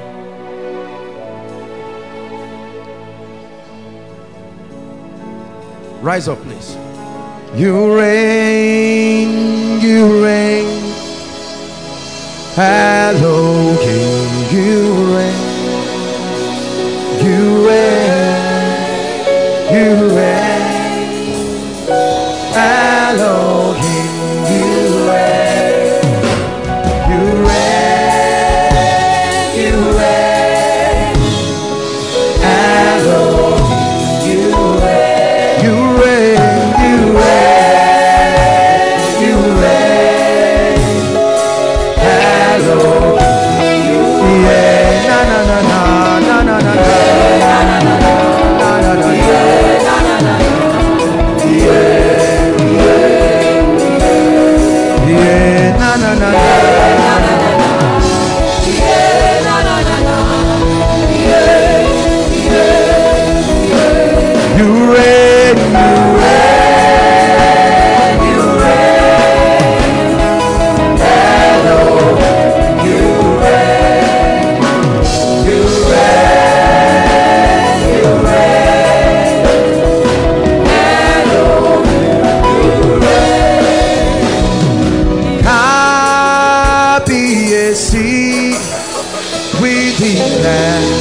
Your majesty.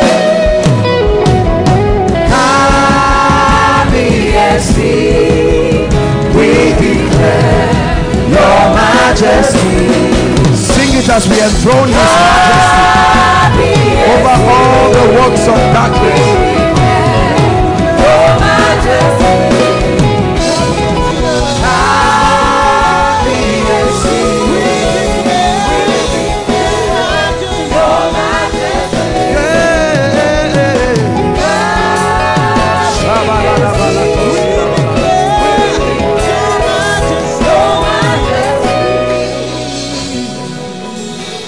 I'd like you in 1 minute, we are going to pray just 2 prayer points. I'd like you to lift up your voice and declare that in the name of Jesus, I'm walking in the experience of the victory that the blood of Jesus, the victory that the blood of Jesus, the victory that the death of Jesus, the victory of his triumphant resurrection. Lift your voice and declare. Never will it become a prophetic reality. It is becoming my experience. Victory over generational curses. Victory over yokes and bondages.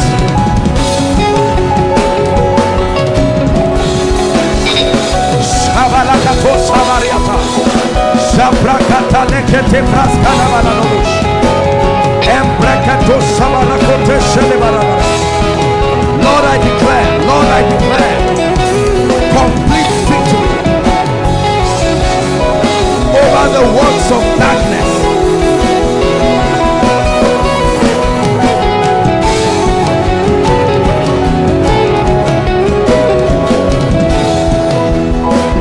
Hallelujah. Hallelujah. Hallelujah. I know that I've not taught it the next time we're doing deliverance, and I'll be teaching you on all of the elements. But one of the mysteries that produce true deliverance is the mystery of the blood. Are we together? It's one of the 3 witnesses. The Bible says, and there are 3 witnesses that bear witness in heaven: the Father, the Word, and the Spirit. It says that there are 3 witnesses. This is where the problem is: the earth. It says the Spirit, the water, and the blood. Are we together? The Bible guarantees us that the blood of Jesus speaketh. The blood of Jesus speaketh. That means you can cause the blood to advocate. The blood of Jesus is an advocate. There is the advocacy ministry of the blood. The same way Cain killed Abel. Abel, the man, had died, but Abel, the blood, was speaking. And he cried, and God himself had to say, no, something is happening. Although the man had died, but the blood is still speaking. I'd like you to engage the blood and say, in the name of Jesus, I declare that I'm a partaker of the ministry of the blood. I invoke the advocacy of the blood. Open your mouth and speak. Open your mouth and speak. Over every pattern, over every curse, over every yoke.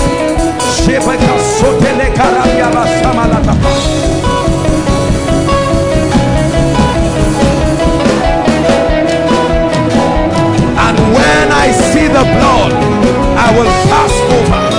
And when I see the blood, I will pass over. And when I see the blood, I will pass over. And when I see the blood upon your life, upon your family, when I see the blood upon every ordinance against you, I will pass over. When I see the blood upon the pronouncements in your family, I will pass over. Lift your voice and invoke the blood. We declare that the blood speaks. We declare the mystery of God's mercy. The blood speaks. We declare the priesthood of Jesus, that is after the order of Melchizedek, higher Aaronic priesthood, higher than the priesthood of Noah. We declare in the name of Jesus. The blood speaks. The blood speaks over the ordinance of our fathers. The blood speaks. Hallelujah. Hallelujah. Help that lady, please. The Bible says, listen carefully. Just help those under the anointing.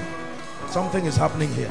The Bible says we have been called out of every tribe, out of every tongue. Remember, I'll be sharing with you, every other power on earth cannot walk without the sun.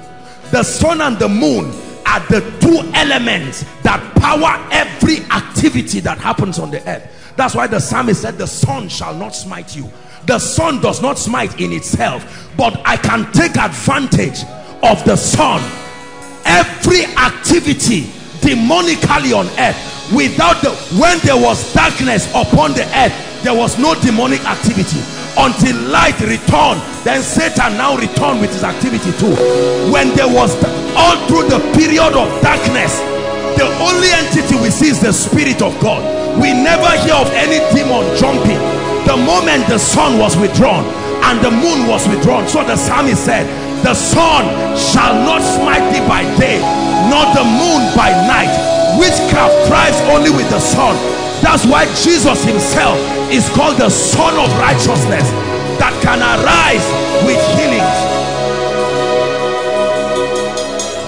Thou shalt not be, it said, the sun shall not smite you. That means for as long as there is sun and there is moon, I can do something on earth that will tap the power of the sun to fight you, that will tap the power of the sun to smear you away. Watch this. Hold on. Joseph goes to bed and has a dream, and here's his dream. I saw the sun, I saw the moon, and I saw 11 stars. Remember, all of them are lights. They are just different kinds of light bowing to me. When Jacob had this, Jacob said, so me, Jacob called himself the sun, so I will bow, and my wife, who gets her glory from me like the moon from the sun, and then your brothers who are also stars will bow to you. Jacob was worried. The sun bowing. The sun can bow, the moon can bow, even the stars that have been sent to signify times and seasons can bow. What is this power that can make the sun bow? By next week I'll share with you how God delivered me. You know, I've been telling you what I went through, but I've not shared with you how I came out. This is what I want to share with you. Kai. Look, let me tell you, you don't know victory till you understand the mysteries of the Spirit. You will smash the gates of darkness. He said he has broken the gates of brass and cut the bars of iron in sunder. That you will walk through the enemy's camp and take your possession and lift it like this and turn to Satan and say, I dare you. I will show you a man who made the sun and the moon to obey him. I'm happy his name is called Joshua. Hi. Watch this. Watch this. Every time God wanted to bring redemption to men, he didn't just bless them. He did something to the sun and the moon to realign them to their advantage. Hezekiah was about to die, and when God turned his life, he said, as a sign, I will do something to the sun and move it a particular degree, so that the power that would have killed you, that has shifted the sun to that degree to allow it kill you, will no longer be able to touch you.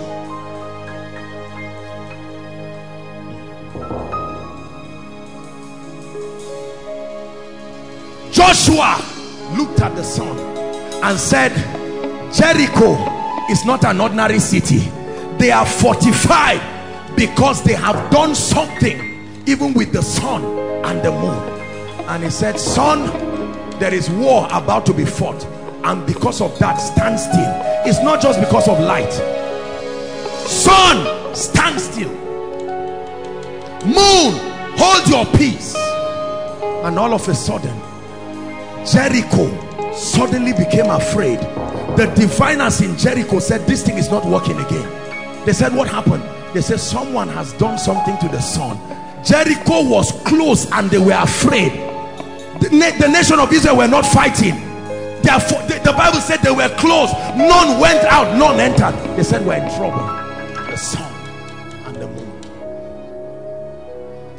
You will see why herbalists do all kinds of things and drop a mirror on the ground and use a sun or the sun and make stupid enchantments, and we laugh and say, oh, it doesn't matter. And all of a sudden, you will now see why the psalmist categorized evil according to what the sun does and the night. There are arrows that fly only by day. What empowers them is the sun. There is the destruction that wasted in noonday. Once it is 12 on the dot, that destruction can start.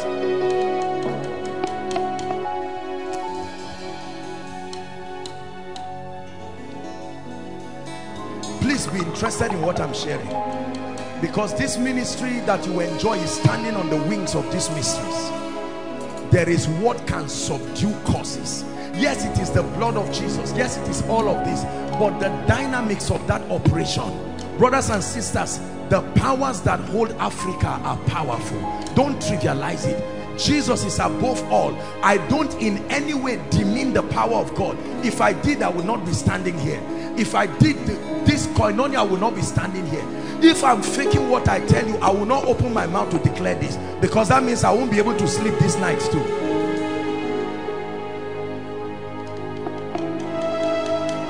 Who can stand against the Lord? No one can.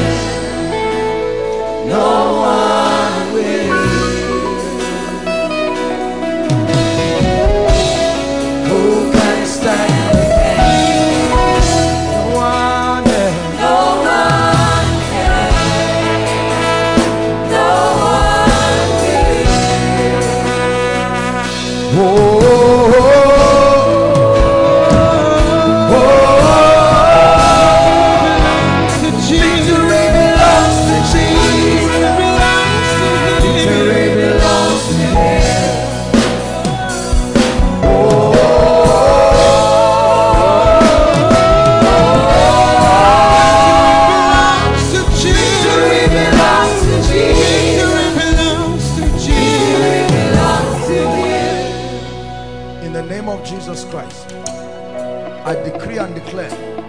Please make sure we're still on that exercise of night prayers. I know some of you have not been doing it. Don't do it as a ritual, but I want you to receive grace to do it with understanding. Forget about what happens. Just do what I ask you to do. It doesn't matter whether, even if you are praying and a demon appears, don't worry. You are about to see a dimension of the wisdom and the power of God. Conquer the realm of the flesh. Are we together? We are going to receive grace to pray, but I want to pray for you right now. Please just help anyone under the anointing. Just 2 minutes and then we're done. In the name of Jesus Christ, I decree and declare, by the power of the Holy Spirit, my God, I'm seeing a sword. Right now I declare, every hold of darkness, even in this series, help them. Jesus, look at what is happening there. In the name of Jesus, you know my voice. I was once your victim, but tonight has come as one who has been given the keys of David by the mercies of God. I declare right now, in the name of Jesus, everyone here under the sound of my voice who is under any kind of siege, right now be free in the name of Jesus. Be free in the name of Jesus. Be free in the name of Jesus. Be free in the name of Jesus. Every family under any kind of siege that is mocking your Christian integrity and making God's word look like a lie. Shabakatoka sata, embreketoka shabalakata, reketokatosh shabaskata shata, rakato shabariatakata. In the name of Jesus, fire. I'm seeing fire. That's what I'm seeing from heaven. Shabokotos kabariatata, mantakoto shegetegete, ebrekete loko shobarika, mabrakatos karia. I'm praying for you in the spirit. Sheketokoto shamana, eketalia katabariakata. In the name of Jesus, I curse the plague of witchcraft. I curse the plague of witchcraft. In the name of Jesus.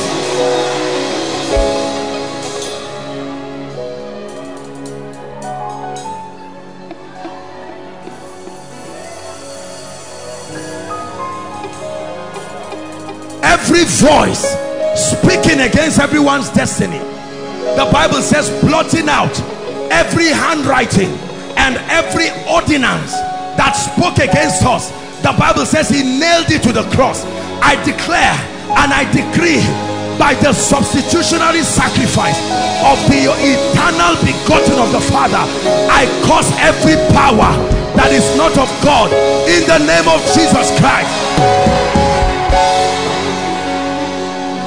I reverse any ordinance in the spirit over every individual, over every family. I command a reversal now in the name of Jesus.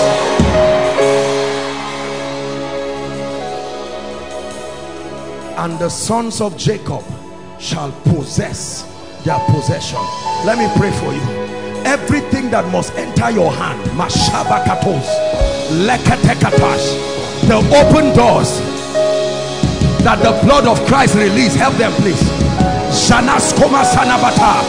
Everything you have seen in the realm of the spirit, God has shown you dreams that you are a possessor. God has shown you dreams, your children, your breakthrough, your lifting, your speed, your job, your marriage. In the name of Jesus, I release it to your hands now. Become a possessor. I release it to your hands now. Become a possessor.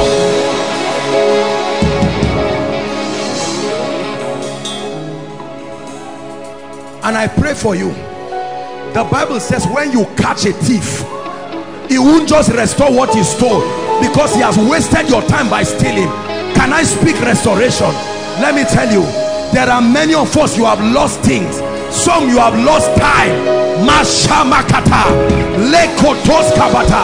Joshua said, son, go back, move, go back.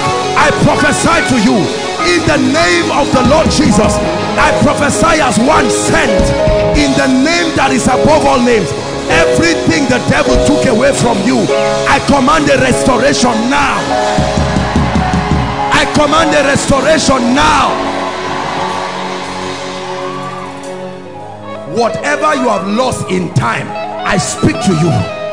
Between today and Friday coming, I pray that someone will have the faith to believe this prayer. May my God, the God of Jeshurun, arise and surprise you. Arise and surprise you. We call him Ebenezer, the helper of Israel. I declare, oh God, arise. Oh God, arise. 1 Kings 17 from verse 7.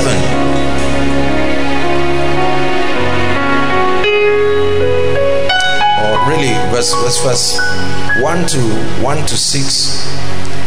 1 Kings 17 we'll read, or if we do not have time, 17. And it came to pass after a while, he said that the brook dried up because there had not been rain. Read on. And the word of the Lord came unto him, saying,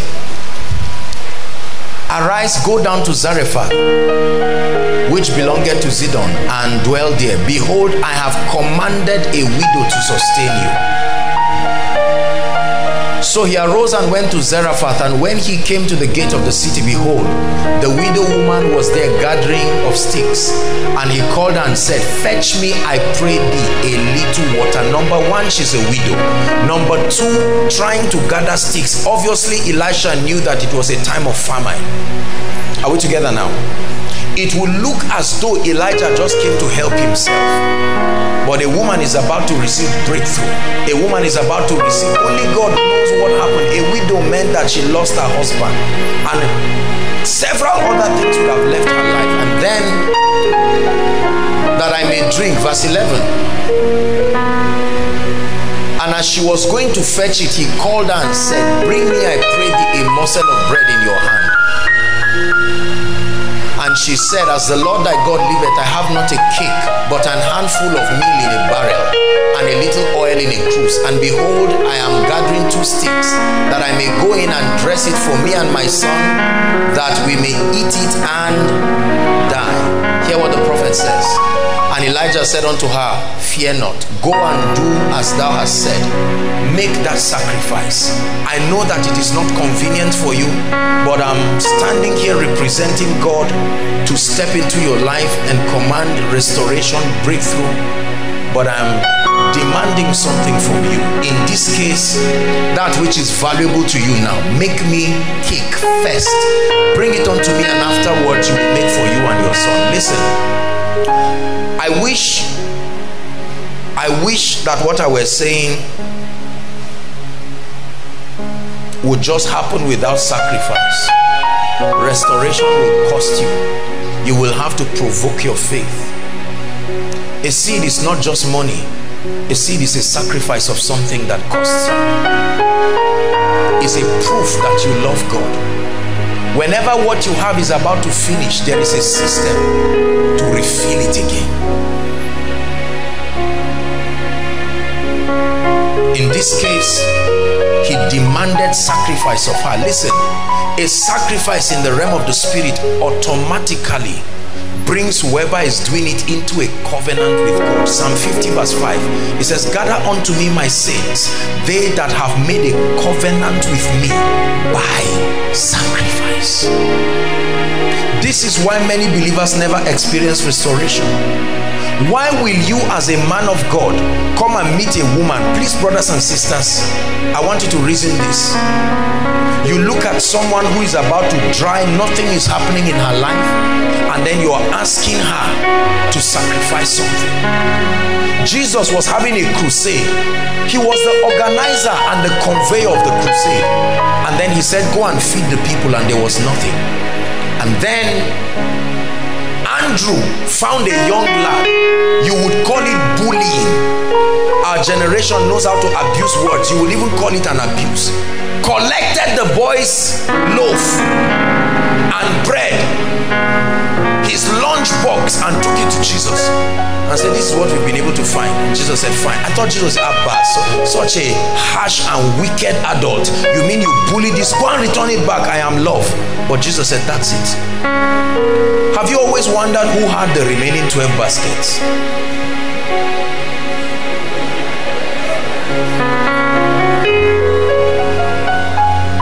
The boy was willing to sacrifice a moment of satisfaction to create something. Many believers do not know how to sacrifice now to smile. This is a principle that does not just go to seeds alone. Sacrificing the convenience, luxury today, so that you can carry an anointing and a grace that will be able to speak tomorrow. Sacrificing today to discipline yourself and learn the principles that will make you successful. You want to experience restoration, and indeed it's a principle that applies to many mysteries in the spirit. Sacrifice. A few minutes ago you were shouting, and now koinonia is quiet. Why? Because it's a reflection of your unwillingness to part with things today and gain them tomorrow. If you want to be great, listen to me. If you want to defy the limitation that comes with this system, get used to this language. Sacrifice. You will always give up something to go up. You won't hold what you have and still rise. The lighter you are, the higher you fly. Are we together? Sacrifice. Praise can be a sacrifice. Your seed can be a sacrifice. Your service in the house of God can be a sacrifice. Your honor to the vessels of God can be a sacrifice. You want to experience restoration? Listen, let me teach you something powerful about restoration. The blessing is not in what you have lost. The blessing is in what you have left. There's a very strange story in the Bible. I think it's in the book of Hosea or Amos, that a shepherd was trying to rescue a lamb that had been eaten by a lion. The lion so ate the lamb that there was nothing left, only one ear and two legs. That was all that was left. Yet the shepherd still ran to still rescue the lamb. What will you do with one ear and two legs? Eating the intestines, eating all of this. But in the realm of the spirit, it is not what left you that is the issue.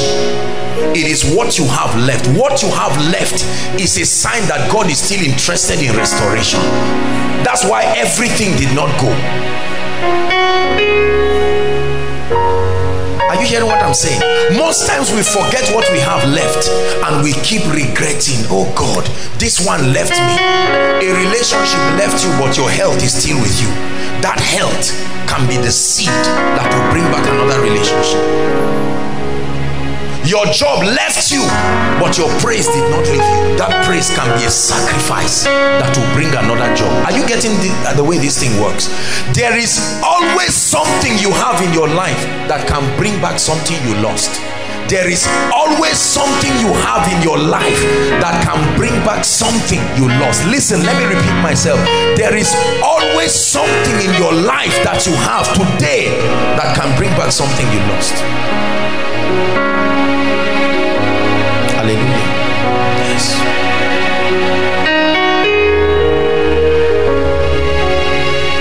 You had a miscarriage and you are crying and say, Lord, this is the fourth miscarriage. You lost the baby, sad, but by the grace of God you are still alive and you can speak. Use your health as a seed to get another child. The health that you have, dedicated to praising God as a seed of sacrifice. Apostle, but I lost my father, he's gone. I lost my mother, she's gone. I lost my brother, he's gone. I understand and I sympathize with you deeply from the depth of my heart. But you are the seed that is left. Use yourself and your life to gain back what your father would have been and what your mother would have been. Everything they would have been to you. Sowing that seed of sacrifice. Someone can appear in your life and say, I may not be your biological father, but I take responsibility for your life from today. No strings attached. There is such a possibility. Are we together? Yes. They killed several children. The nation of Israel was under threat, and a woman carried her son as a seed and put him in a river and just said, Lord, just protect this guy. And God said, that son that you gave as a seed, I will use him as the deliverer to preserve them. Whenever you are afraid of losing things, you open the door for losses. That which I have feared most has come upon me. There are many of us, you are so afraid of losing things that you fear success when it comes, because you think it will not last. Anytime good things happen, you are careful. A brother comes to propose to you and you are saying, well, I said yes, but the truth is I've not said yes first. I've had 10 people break my heart. That's what happened to the woman who met Jesus. 6 husbands, 5 men shattered her heart. The 6th one is not even her husband, and Jesus came. So she was careful. And Jesus said, me, I'm not like the rest. and gave her an encounter. She became an evangelist instantly. Went and gathered people and said, come. What of the madman at Gadara? Do you know there was a time that man had his sense back? There was a time he was born. There was a day they dedicated him. There was a day the madness started, gradually, until he got to that acute state where even chains could no longer hold him. He was in a cave all by himself. So when they crossed over to the other side, demons came through him, but Jesus had compassion. He was seeing a man who had potentials to be an evangelist, to win 10 cities, yet he was under that situation. And Jesus said, we can do something. Now when you read your Bible, I don't want us to turn there, but even with those demons, the Bible says the man worshiped Jesus. The remaining 1% sense that I have, the demons are making me look like I don't recognize you, but that ounce of sanity, I sow it as a seed and I worship you. And Jesus said, all right, all of you people trying to mess up this guy's life, you can go places, but let this guy be restored. The Bible says they came and they found him in his perfect mind. He went to the Decapolis, 10 cities, gathered people and brought them to Jesus. The miracle is not in what you have left. I know that whilst you're sitting right now, there is a fibroid in your stomach, but can you use your mouth as the seed to take away that fibroid? Your stomach was affected, but you still have a voice. You can sing. You still have an ear. Your ear can be the seed. The sacrifice of attentiveness to listen to the word of the Lord can restore you. No man is ever helpless if you understand the mystery of seeds and sacrifices. Every time things leave you, forget about them. Focus on what you have left. Lord, I give you all the praise. I lost my job, lost my wife, lost my children. I'm all alone. And God says that's all you need. You are alone with me like Jacob. Use your aloneness as a seed. Sow it and receive an encounter. An encounter that will bring them again. Job understood this. He lost everything in his life. The only thing he had was his conviction. And the wife said, lose that one too. Said, why are you talking like one of these foolish women? How else will it come back? Job said, though he slay me, I have lost my health, but I've not lost my voice. Though he slay me, yet will I trust him. Elihu and co were talking all kinds of nonsense. Job kept listening to them. And in chapter 42, Job said, well, I may not be able to give as I used to be, but I still have my mouth. I can be an intercessor. 42 verse 10, he started interceding for his friends. And God said, this is it. He turned his life around. And God turned the captivity of Job, 42 verse 10, when he prayed for his friends. Listen, there is always something in your life that can bring back something that left you. If this is the only revelation you have tonight, you will rejoice. Go back home and stop, tear all of those sheets of papers that are archives of regrets and start writing what you have left. I still have my convictions. I lost a job, but I still have my certificate. Are we together now? I lost my car, but my hands are still working well. I didn't die in the accident. And when you put all those things, you say, Lord, I lay this at the altar of sacrifice. I tell you to bring back anything and everything. Sacrifice. Number 4, very quickly. The fourth key to restoration is engaging the prophetic. The fourth key to restoration, engaging the prophetic, specifically prophetic utterances. Let me show you 3 scriptures that will bless you tonight. Isaiah 42 verse 22. Please give it to us, media. Isaiah 42 verse 22. But this is a people robbed and spoiled. All of them are snared in holes, and they are hid in prison houses. They are for a prey and none deliver it, for a spoil, and there is no advocate that prophesies to them, restore. For you to ever experience restoration, there must be the introduction of the prophetic into your life. The prophetic, either as an operation of the word of God or as a ministry of those anointed to walk in that respect. You have to understand what I'm teaching you. Without an encounter with a prophetic grace, a prophetic office, or a prophetic dimension of the word of God, there is no restoration. It's impossible. Second scripture, Psalm 119 verse 49. I found this scripture while I was studying and I felt it was very powerful, and it would be great for us to see it. Psalm 119 verse 49. It says, remember the word unto thy servant, upon which thou hast caused me to hope. Give us an amplified. I want to explain to you what this scripture said. Remember fervently the word and promise to your servant, in which you caused me to hope. In other words, the man of God came and told you he has a covenant with God, and said God made a promise to him that when he stands and does certain things, he will hear him.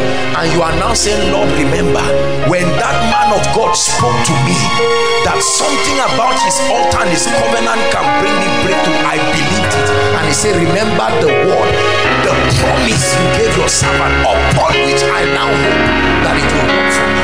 That's why sometimes you hear people say the God of Abraham, Isaac, Jacob, the God of Oyedepo. So there is not some religious, whatever it is. It is a system of invoking the personal covenant. God, aside from the Old and the New Testament, God has personal covenants with men till today. God can enter a covenant with a man, a family, because of something that was done, and say, look, whoever does certain things connected to this, I will bless you. God had a covenant with Abraham. Listen, and anybody and anything that came out of Abraham. A sad story later happened, and then Ishmael came out. When Ishmael came out, the Bible says Hagar and Ishmael were in the wilderness. Two of them were crying. Only the voice of Ishmael was heard in heaven. Why? The Bible says God heard the voice of the young lad. A child is crying, the mother is crying, only one voice is heard in heaven, because God said, Abraham, you and anybody and anything that comes out of you, it's not God's concern whether it was a mistake or not. He is bound to it. It is still the reason why Ishmael today can still manifest certain dimensions of the blessing. Remember the last scripture, 2 Kings. Let's look at chapter 7. Actually, the whole is Elisha's encounter in Samaria, chapter 6, 7, but we're looking at chapter 7. Just two scriptures. 2 Kings chapter 7, we'll read verse 1 and then we'll read verse 18.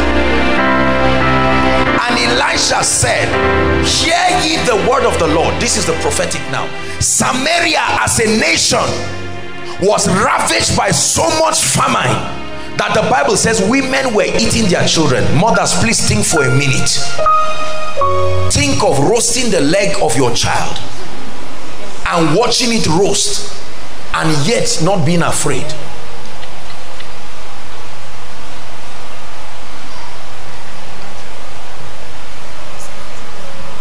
I've heard of people drinking their urine because of thirst, but I've not heard of people eating their children. So Nigeria's recession is not as bad as it was here. The Bible says women, as compassionate as they were eating the same children. Eating your child is like eating yourself.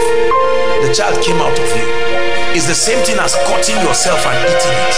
And this is what happened. And the prophet came and said, hear ye the word of the Lord. Thus saith the Lord. Listen, he said, tomorrow about this time shall a measure of fine flour be sold for a shekel, and 2 measures of barley for a shekel in the gate of Samaria.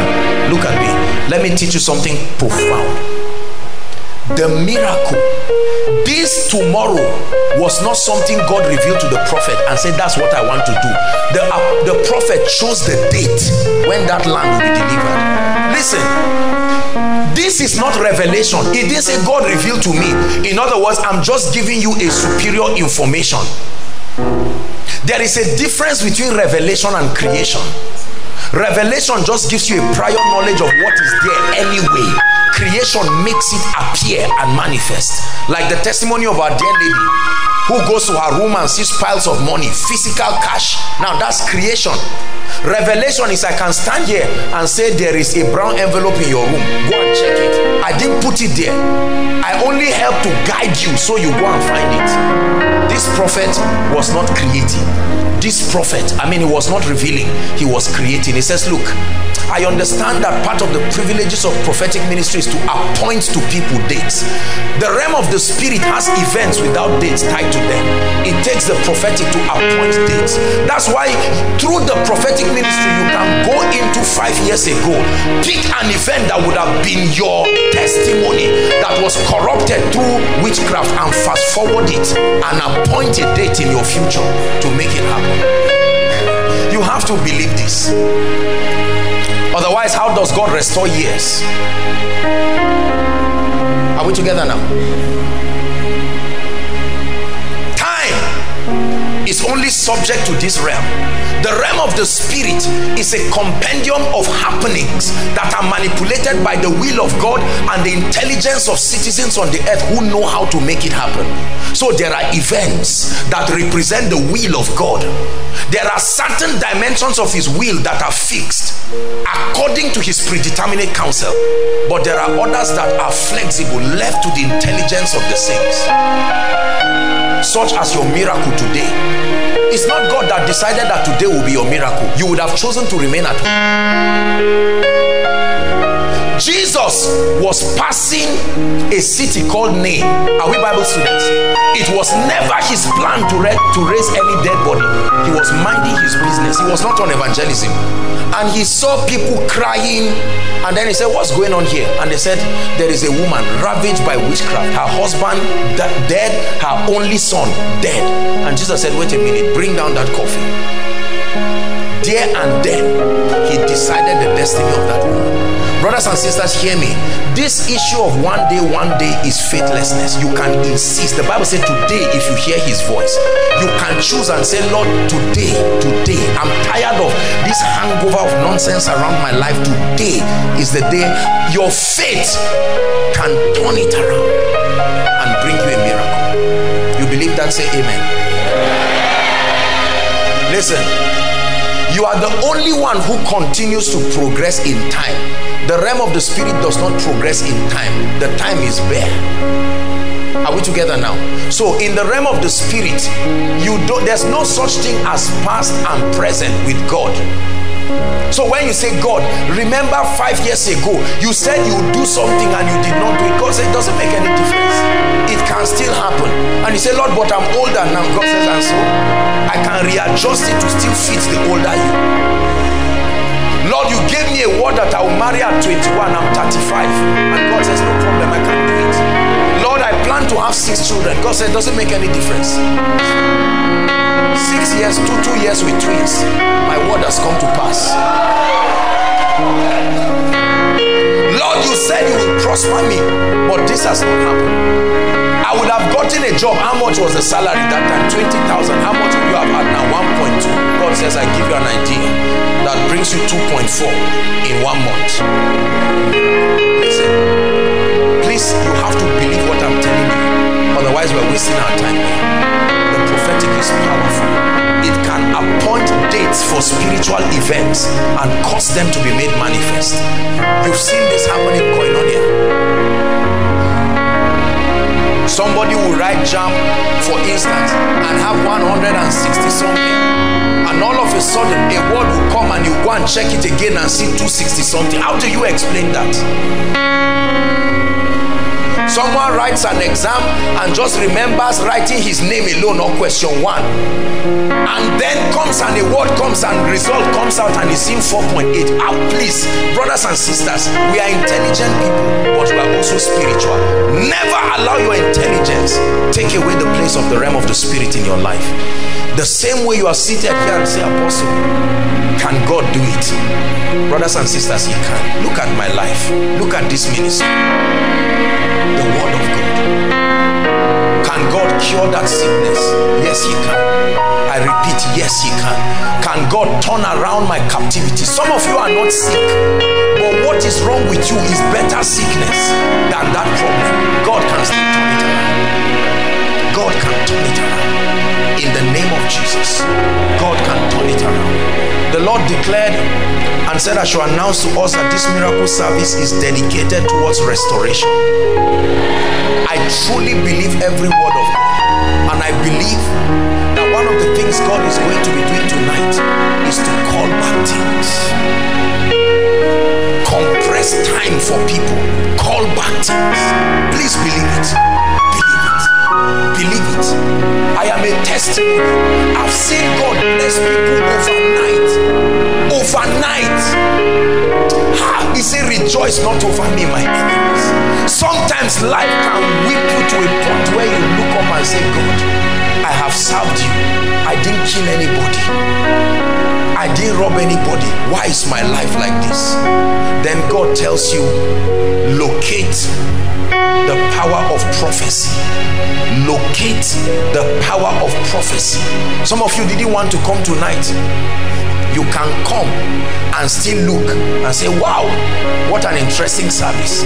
Or you can come angry. Say, Lord, it is within your power to change this situation. Why should we prolong it? It's within your power. It's within your power. You've seen the testimonies. We never announce anything here that is not verified.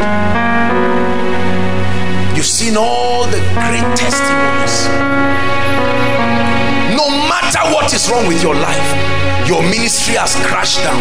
You were once on fire and once anointed, and something happened. You can't tell what it is, but that grace and that unction doesn't look like it's there again. You are preaching and even you know you are not blessing anybody again. Like the hair of Samson, it can come back again. My help, my help, my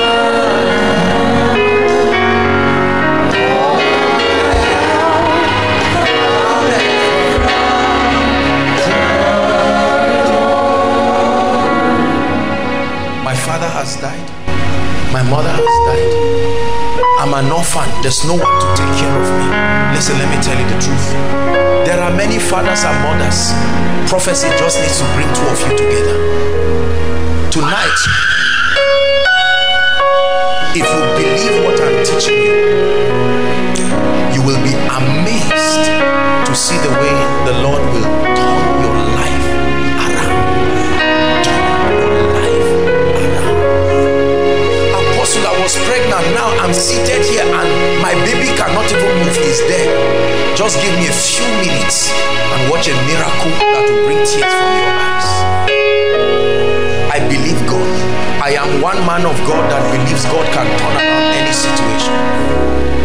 It will always be like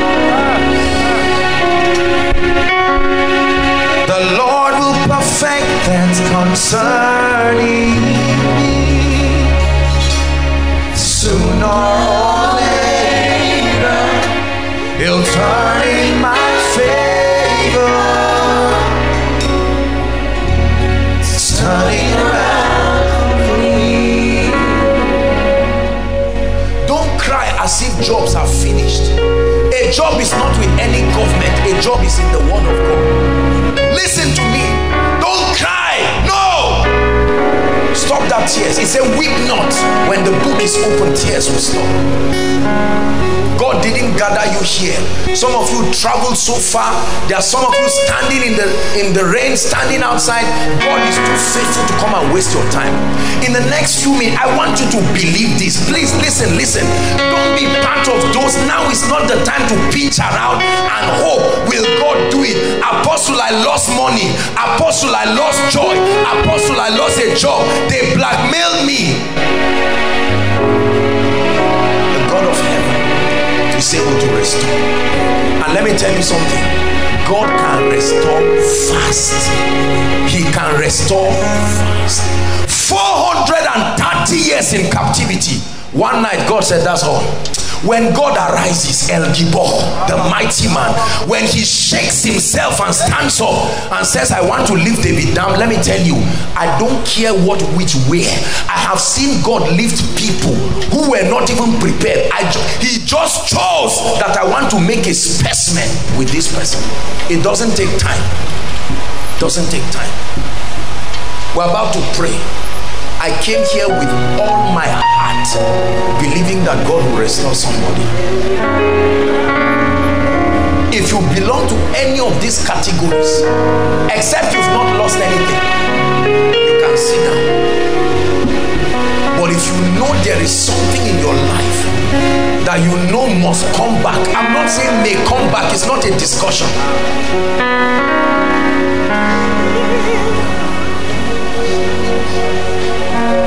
I've lost my joy, can't come back.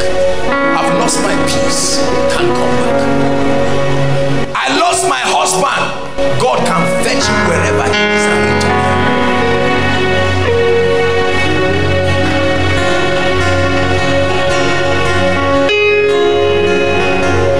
Hallelujah.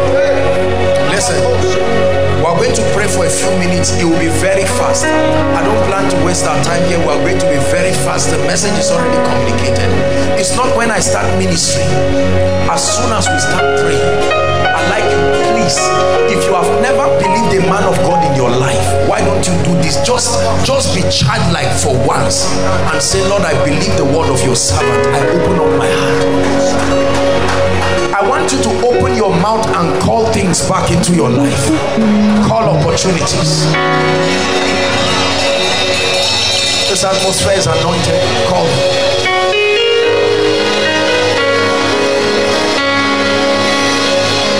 Lord, we thank you.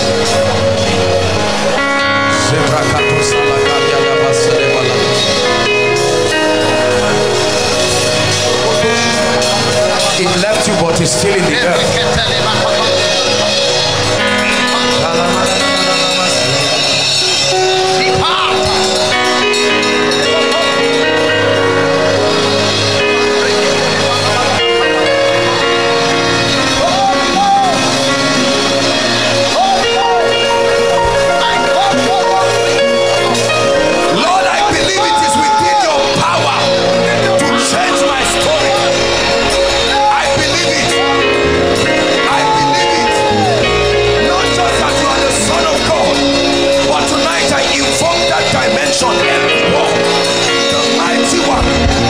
Some of you, God needs to arise and avenge for you.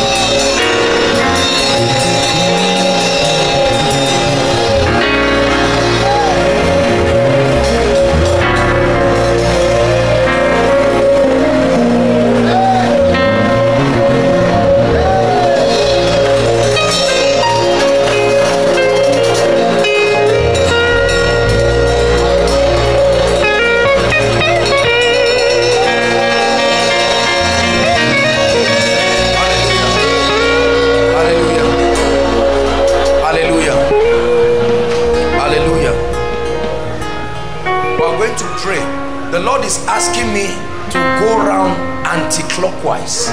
This is the instruction God is giving me, to walk around like a man is going against the clock. And this is someone's destiny. Literally someone's destiny. God is restoring something to someone. It's an instruction that God is giving. I'm turning things around, restoring the years. I'm restoring time.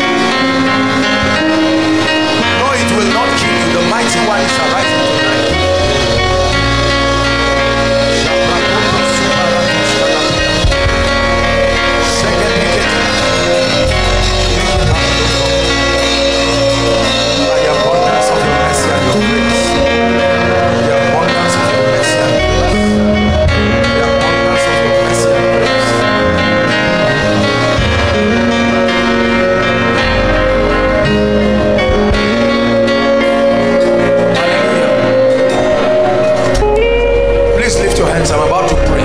But you saw that I was just walking around. Let me tell you something with prophecy. The prophetic is very powerful. You can be acting, but in the realm of the spirit, I'm not just moving here. It is within the power of God. I have done this little crazy, foolish prophetic act. It's time for those who this word, you see, this thing I've done. Hold on, please. Not everybody. There are a few people. As I've done this now, the Lord is asking me to do it 3 more times. As I do this 3 more times, if this, God will restore people. But it's not everybody that is using this prophetic act to restore. If you belong to that category, as I'm turning that time, that anointing, that grace, when it hits you, just know that God is restoring you. Just know that God is restoring you.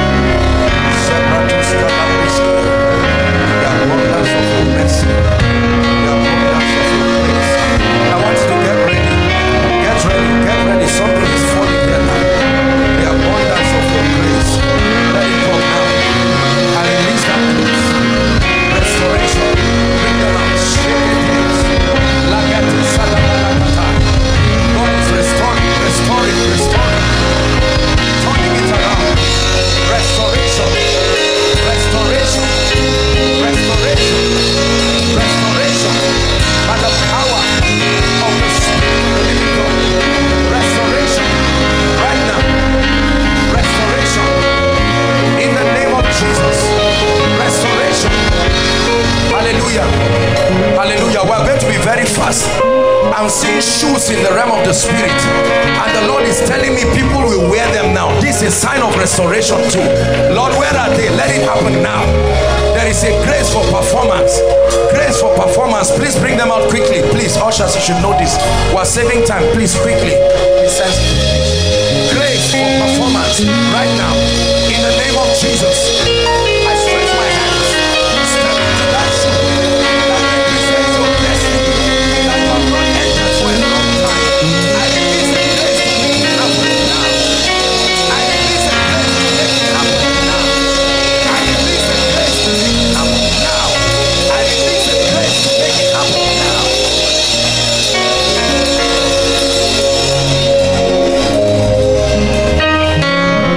Restoration, restoration, restoration. I'm hearing in my spirit, I'm hearing the sound of someone nailing wood like a carpenter, and the Lord is telling me he's fixing things now. Fixing things now. Fixing things now. There is an anointing. Fixing things now. In the name of Jesus, the Son of the living God. Fixing things now. By the power of the Holy Ghost. By the power of the Holy Ghost. I release the word of God upon this prophecy. By the power of the Holy Ghost. Corrections. Corrections happening in the destinies of men. Corrections. Corrections. Hallelujah.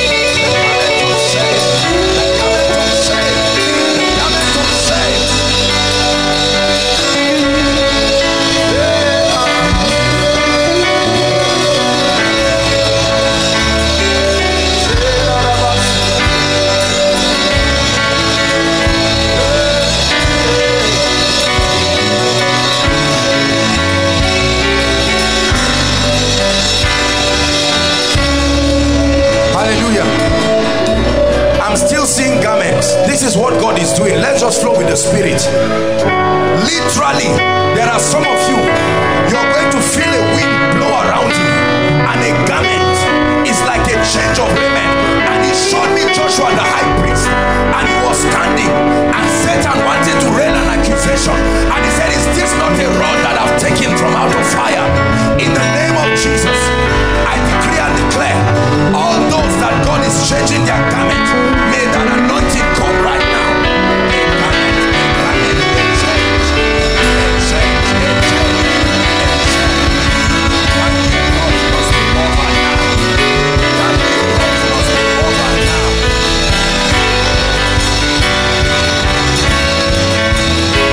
That reproach must be over now.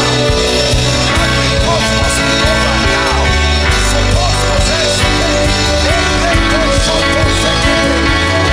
reproach must be over now. Lift your hands and pray. There are people here, listen. The Lord is showing me people who are tied to their past. Now I know you think these things are very simple things. It doesn't have to be a nasty or evil past.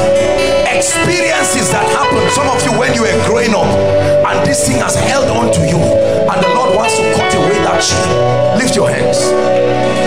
Father, in the name of Jesus, I stretch my hands. I'm seeing the number 22 in the air. 22.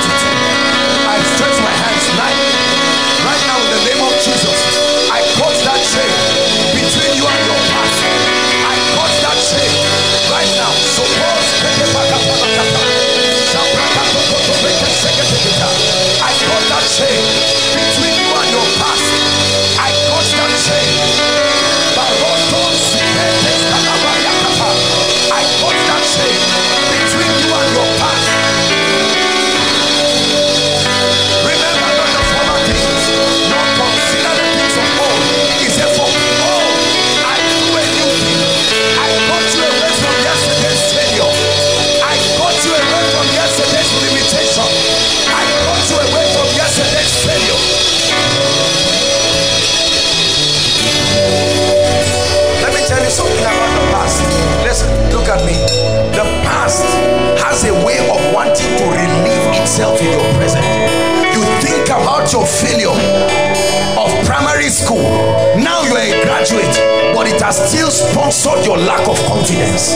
In the name that is above all names, one more time I pray. Anyone here still connected to his past, I come in the name of Jesus, the one whom I serve. I provoke an anointing from heaven, and I command right now, let that chain be broken. So my God, my God, my God, miracles are happening. I break it now. I break it now.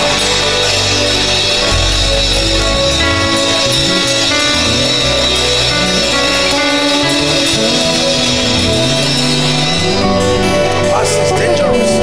He said, this one thing I do, forgetting. I know you messed up, but forgetting. I know you failed, but forgetting. There is a spirit that keeps the past alive. So when you want to move, it still reminds you. This one thing I do, forgetting the things that are behind. The Bible says there is no man who stands on a block and looks back who is fit. Remember Lot's wife.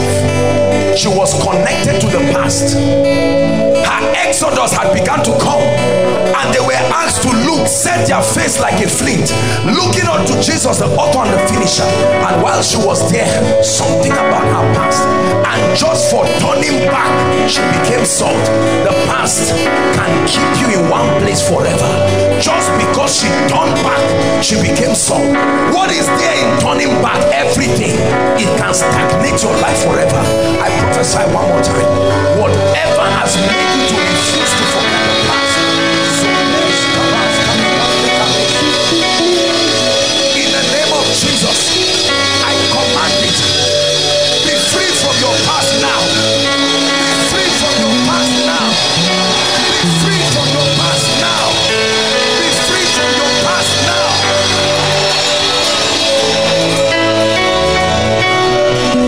A past relationship that has made you to distrust any man that comes into your life, because when they come, ones who came before.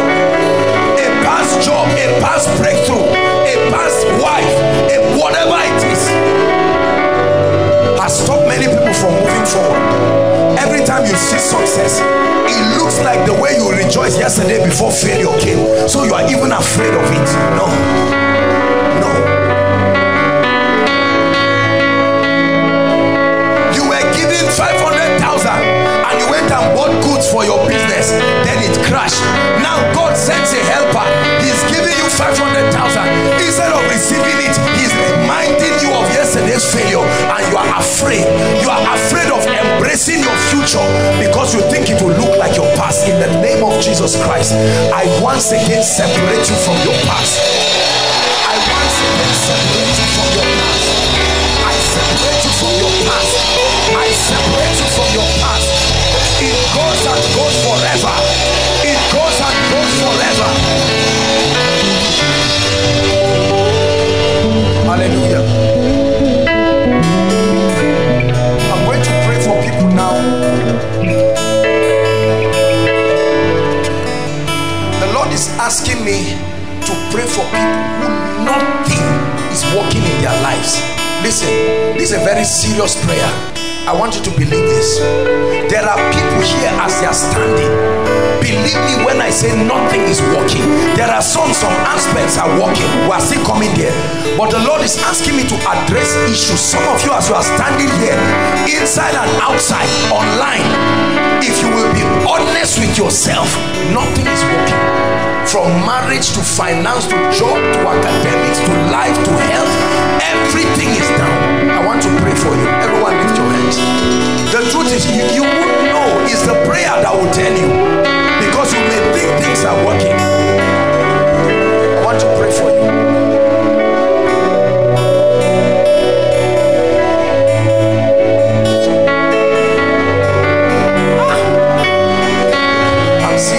I'm just seeing rings, like rings of fire.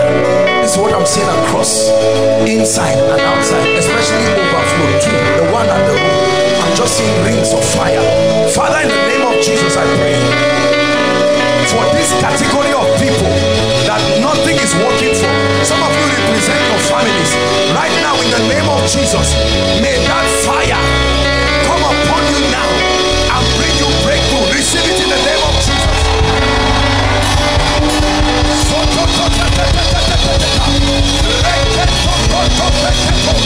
Nothing is working. I cause it. I cause the spirit. I cause the power. I cause the influence that is making this happen.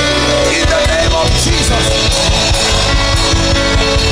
Bring them out. It's a very serious prayer. I'm still praying.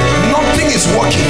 It's not like you are not moving, but it works for others till it gets to your turn. Simple things that should open up don't open up. Right now, in the name of Jesus, I direct an unction to your life and destiny, and I command now, in the name of Jesus, by the ministry of the Spirit, be free from this evil. Be free from this evil. There is a family, and the family people are here. Time down. Nothing is working completely. Nothing is working. Lord, wherever the family members are scattered across this place, I stretch my hands. Let the power of God locate them now. Let the power of God locate them now. Let the power of God locate them now.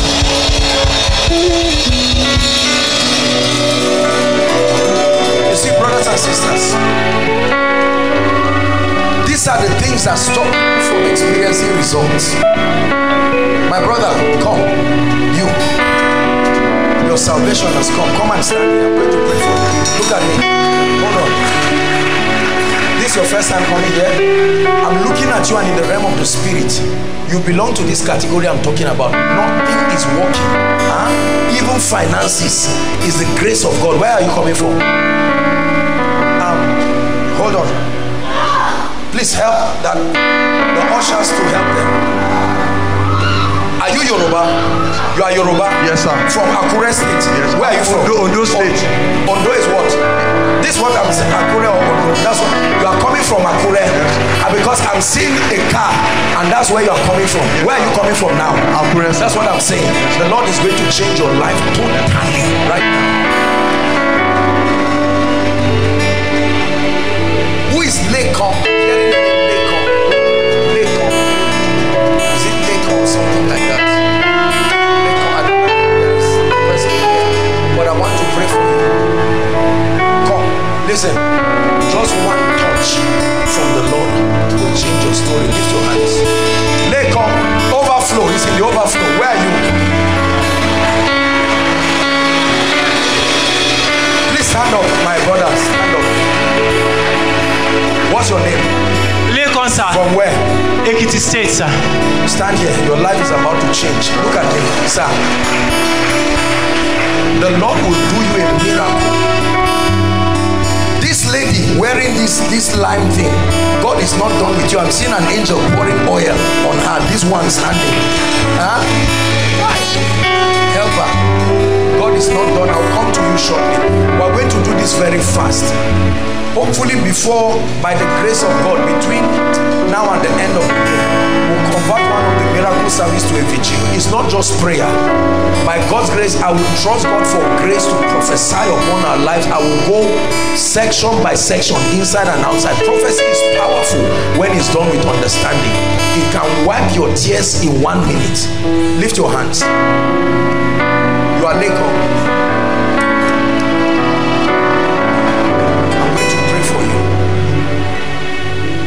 Is it Augustus? Yes, Augustus or August, something that has Augustus or something like that.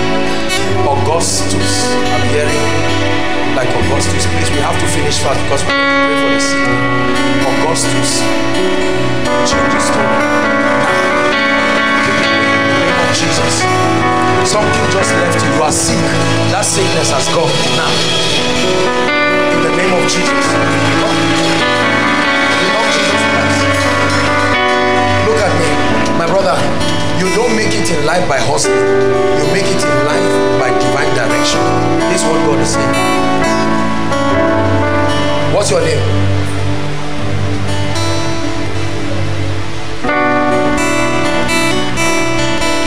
Just bring them, but the name I hear is Augustus. But I will pray for you. Something Augustus. My brother, hold my hands. This is not about hustling. It's not moving around. It's walking circumspectly by the Spirit, and He will grant you grace. Hold my hands. The Lord will wipe your tears in the name of Jesus. I bring this oppression to an end. That man holding pictures, run, come. Your breakthrough has come. Run, come. Stand here. Where are you coming from?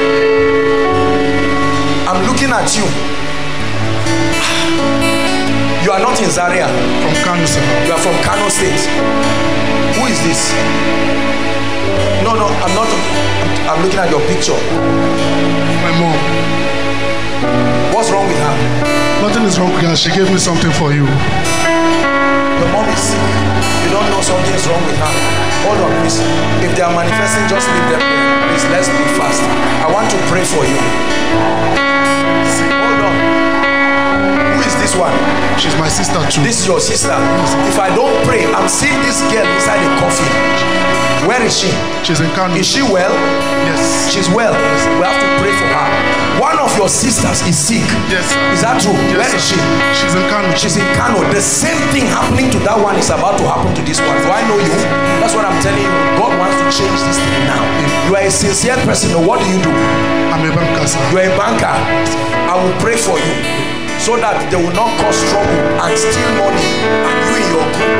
There's already trouble. Yes. Is that sir. true? Yes, sir. In your office. Yes, sir. And if I don't pray for you, they are going to sack you by August. I want to pray for you. Correct, sir. August. That's what. Stand up. That's what they told you.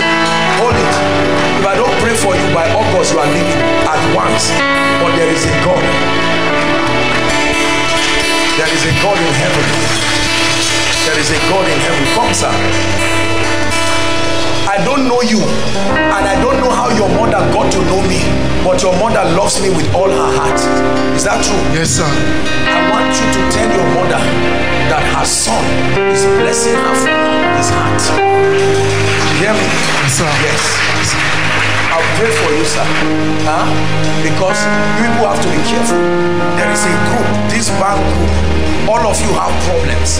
They are going to make you to pay some amount of money that is missing, and they are going to drive all of you. You need the mercy of God. And for your sister, this is witchcraft. God is coming in to step in. You're a very nice person to come in. In the name of Jesus. The same thing God is delivering you from is what is delivering the person shouting here. Let it end now. I lay my hands upon you. Ugechuku. Is it Ugechuku or Ugechuku or something? In the name of Jesus, I speak favor. Sir, look at me. As I laid my hands on you, I saw you climbing a ladder. Watch this. This is how you will stand here in Koinonia to testify. Listen. I want everybody to look at this brother very well, know his face, because he's going to come and stand here and testify of a dramatic breakthrough that God is bringing to his life. Is it Ugochukwu or Ugechukwu? Which of you came from Southern Kaduna? You come and stand. Your miracle has come. Jesus. Stand up, sir. What do you do? Works with FMC Kefi.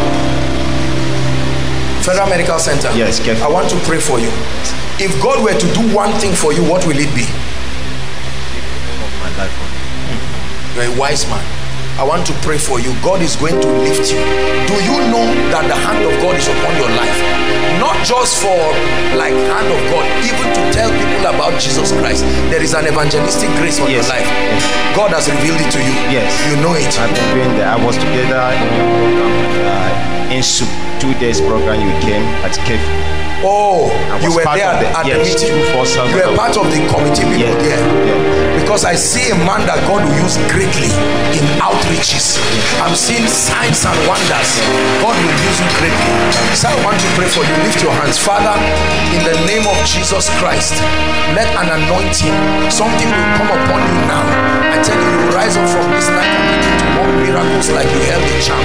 Receive that grace right now. In the name of Jesus, the same thing is happening to that person. I release that grace. I activate your spirit man by the power that is in the name of Jesus Christ. In the name of Jesus Christ. Come. There is a spirit troubling this brother. Stand up. Come. Lift your hands. Let him go now. Out. In the name of Jesus Christ. He came to receive impartation. What you need is deliverance first. There is a spirit that is oppressing. Mama, can I talk to you, ma? Please.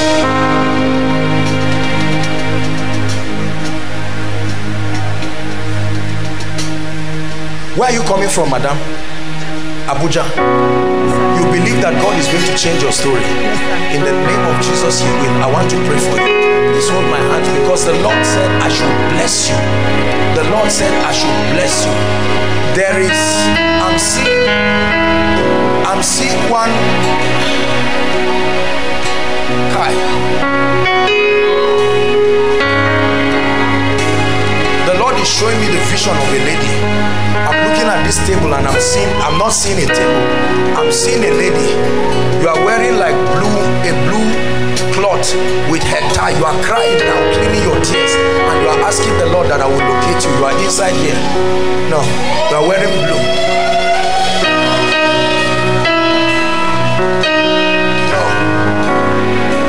No. I will pray for you. The person is coming. You wore something. Who is that? You tied your head with.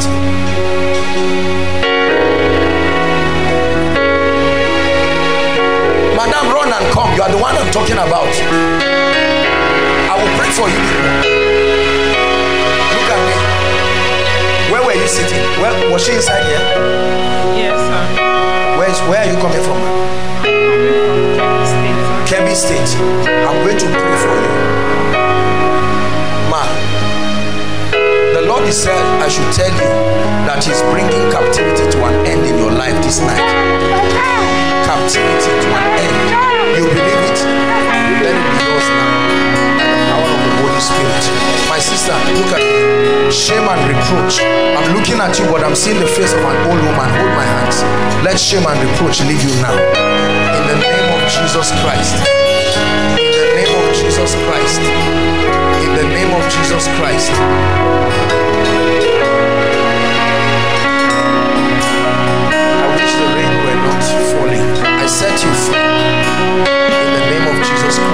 I set you free by the power of the Holy Spirit. Mama, in the name of Jesus Christ, may the God that I serve lift you. May the God that I serve honor you. Your helper is in Abuja. He will locate you and he will help you and bless you. In the name of Jesus Christ, by the power of the Holy Spirit. There is somebody, you are from Zuru. Zuru is in Kebbi. Zuru Shabalakatabalata.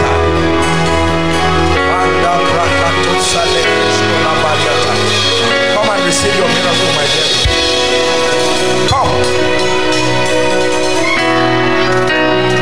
Let it end now. In the name of Jesus, captivity comes to an end. In the name of Jesus Christ. You are from Zulu, come. I want to pray. Don't just come on carelessly. You are from where? Why are you here? Lift your hands. The Lord wants to change your story. You believe that? I have to pray for someone here. When it's time to pray for the sick, come out. You've been falling sick in the last 7 months. You do not know you are a lady. Don't come out here to the point that this you think is tuberculosis, but when I touched this man, I saw that it's HIV. You do not even know. You slept with a police officer. That's how you got the HIV. God wants to help you. Like we said, the past is over, but the truth is still the truth. You need to be prayed for because that HIV is in your body now. And you are in a relationship. The person in a relationship with you does not know. When you people are planning for wedding, they will test you and they will find out and there will be trouble. So when it's time to pray for the sick, please come. You don't know. You've not done HIV test, but you have been getting sick non-stop in the last 6 months. It's not you. I'm telling you. In the name of Jesus Christ, I pray for you, sir. May the Lord I serve honor you. In the name of Jesus Christ. May the Lord I serve honor you. In the name of Jesus Christ. In the name of Jesus Christ. Mama, please, why is she here?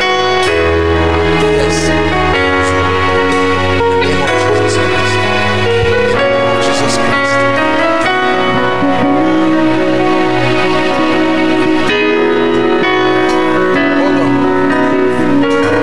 Please give her the mic. Let me just talk to you 1 minute.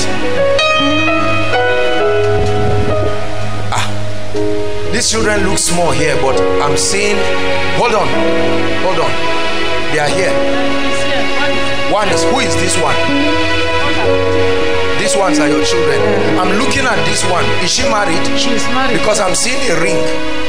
And I'm seeing a ring, but I'm not hearing the sound of a child. And the Lord is saying a child should come now. 2 years. 2 years. 2 years. Where is the person? Come. Call the person's name now. Huh? She has not married. No children. 2 years. No children. We are going to pray. She's not here. So, this is your son. he's the one here in the Okay, you're standing for them. Mama, why should you give birth to children and not see your grandchildren? Somebody shout, no way. Shout it again, no way. The Bible says you will see your children's children. That's scriptures. It didn't say you will see them on your deathbed. You will see them and dance and rejoice with them. Mama, do you believe if I pray for this lady now, she will come back and testify here with a child? I believe in Jesus' name. It will happen. You believe. What's her name? Her name is Adama Isa. Adama. In the name of Jesus, become pregnant. Amen. By the power of the Holy Spirit. Amen. This one. Yeah, the middle is the one. No, I'll pray for him. This one is again Binta. In the name of Jesus, I declare you are blessed. Mama, the pain you feel in your back sometimes. Diabetes. Hold on, I will pray for you. You have fibroid. Yes. You have diabetes. Yes. You have ulcer. Yes, sir. What does this look like? You see how the devil is? Fibroid, diabetes, ulcer. A woman like this. Then our own children. Barrenness. Then this one. There's no speed in your life. Come and stand here. You are the gentleman. There's serious retrogression. I have to pray for you. Huh? You love God, but you are not moving forward at all. I have to pray for you. Is that true, Mama? Repeating. That's what I'm saying. It's not moving forward. Yes, sir. You believe in the message I just preached that God is a restorer. I believe. My brother, it's not that you are lazy. There is a spirit that manipulates your results. You have been repeating forever. I have to pray for you. Lift your hands. You are the one I will start with first. Father, let it end now. In the name of Jesus Christ, I lay my hands on your mind and I command by the power of the Holy Spirit, you have the mind of Christ. Right now, over. Mama, that's it. It's over in the name of Jesus. I pray for this, your children. Pray for this. Where is he? Husband. Yes. We are from Plateau State, but we live in Kano. Mumtani Bokos. Okay. Inaeke Shimegina. Yana Kano. We have to pray for him because I'm seeing a serious spirit of delay in his life. We have to pray for him, and I'm seeing he's having problem already with his wife. They may not tell you, but this is something we need to pray for. I hope you are not embarrassed. No, sir. In the name of Jesus, we pray for you. Mama, let me pray for you. Ulcer, diabetes, fibroid, and ulcer.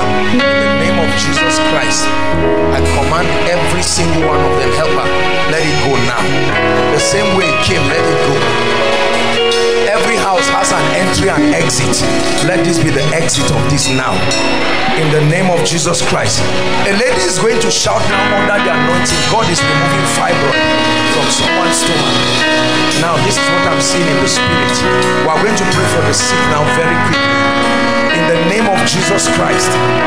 Someone, I'm seeing this. I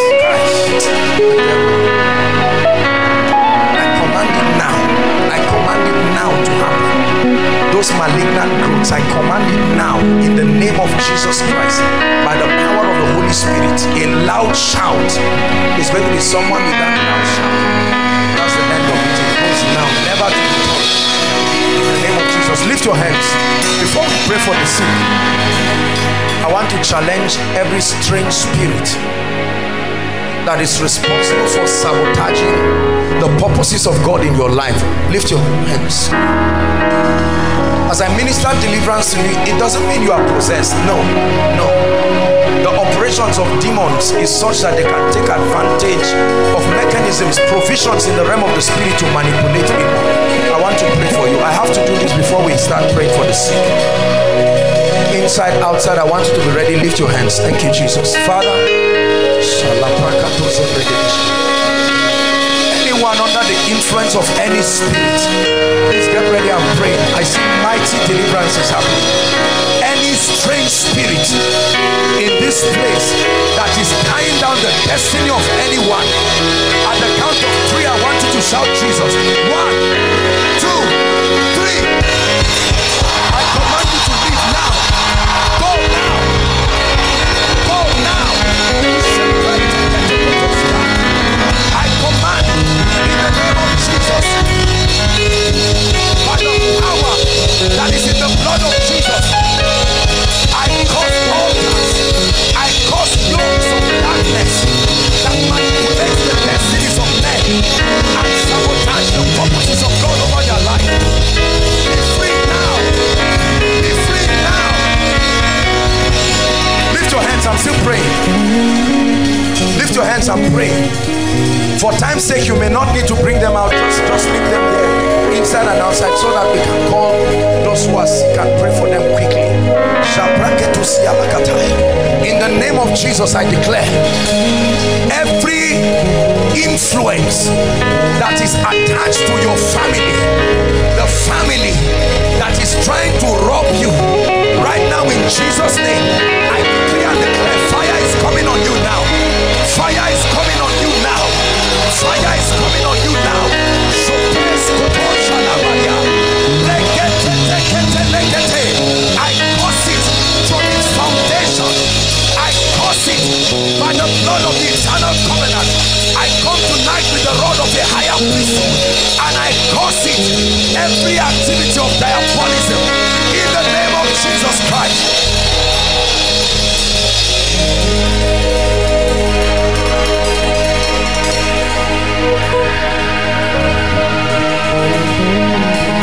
Every altar attacks against your life, in the day and in the night, is speaking against you.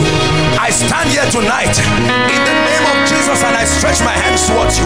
If there is anyone inside, outside, under the sound of my voice, who is a victim of the speakings of altars, I command them to die now in the name of Jesus.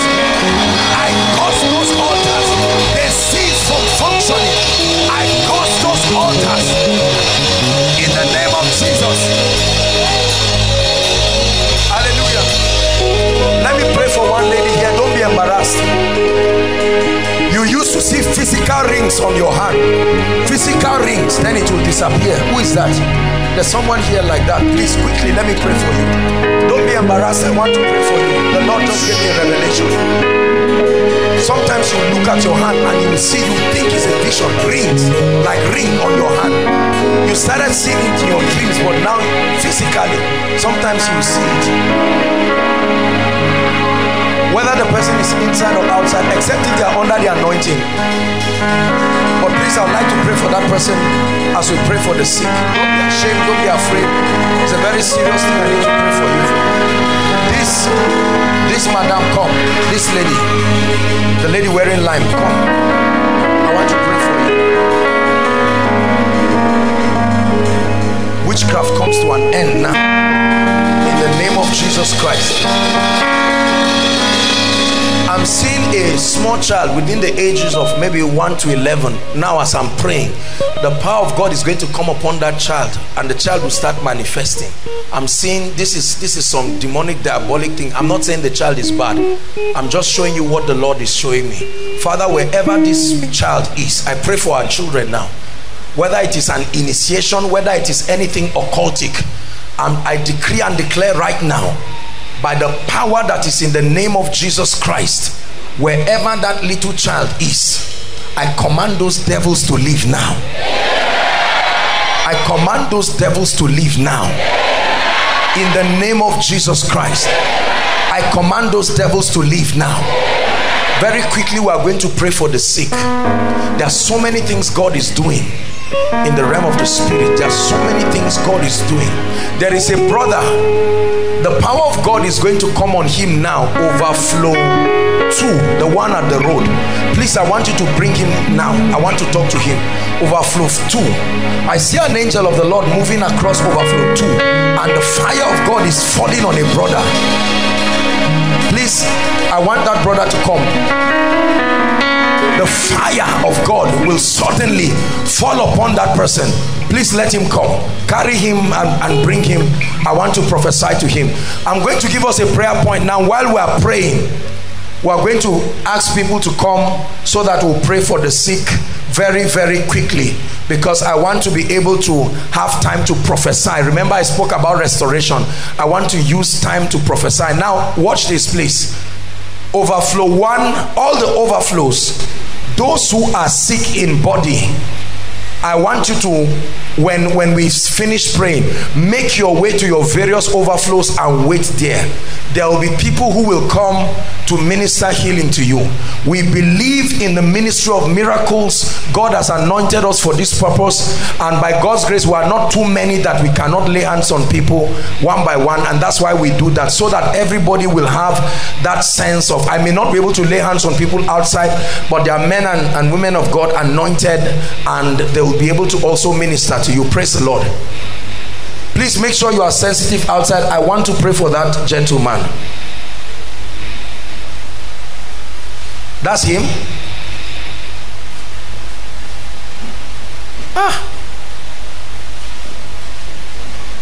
Let it end now. I stretch my hands towards you. I bring it to an end. There is sorrow upon sorrow on this gentleman's life. The Lord is asking me to wave my hands. It comes to an end now. This guy is not the person. No. Just leave him there. At least he has received his own. Who is this one? From outside, overflow 2.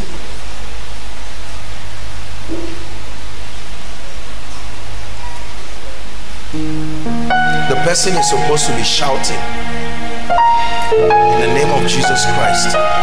Father, I pray by the power of the Holy Spirit, let this end. I'm stretching my hands in Jesus, I command the power of darkness over your life and over your family to be broken right now. In the name of Jesus Christ, I breathe the life of God into you, and I decree and declare that it comes to an end now. I know there are many people here. There is a gentleman. Please, I don't do these things to disgrace people, but there is a gentleman here. You are thoroughly addicted to taking, you know, you always hear me say that thing. What's the name of that thing? That codeine. But your own is not just codeine alone, it's plus. Whether smoke, some of these funny things, you are here and you are tired of it, but you cannot stop. Please, where are you? Please don't waste our time. There's a gentleman that I need to pray for. Seems to me like that person is outside, inside. Please, if you are here, don't be embarrassed. I want to help you end this. I know there are many people, but there is a specific person God is talking to me about. Let's just flow as the Holy Spirit is talking. Please, that gentleman, I want you to come out here and I want to lay my hands and end it. You are tired of it, but you can't stop no matter what you do. That's what you spend your little money on, and this thing is crashing your life and destroying your destiny. Where are you? Let's appreciate him.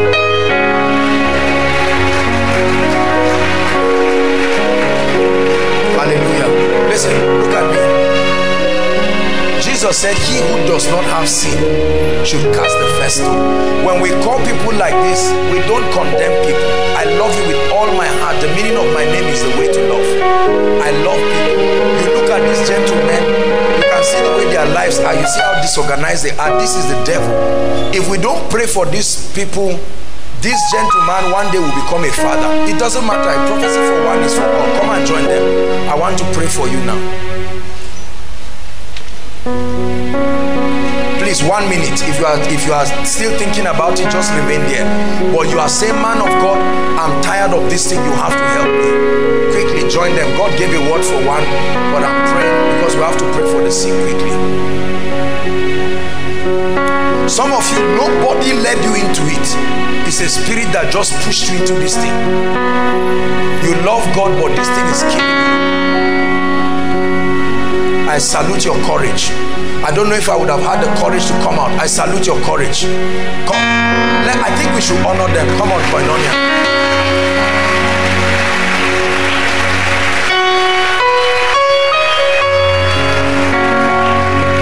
Apostle, does it matter? Of course it does. Of course it does. Of course it does. When I start praying, please don't come out again. If you are still coming, I want you to rush and come. Male or female, I don't care. Whether you are a male or female, it doesn't matter. I perceive that there are even ladies, male or female. Jesus is setting us free. So there's nothing to be embarrassed about it.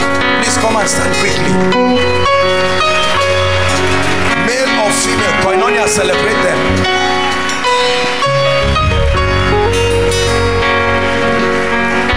They are still coming. Let's give them 1 more minute. Since God is already talking to them now, let's just take advantage of the anointing here.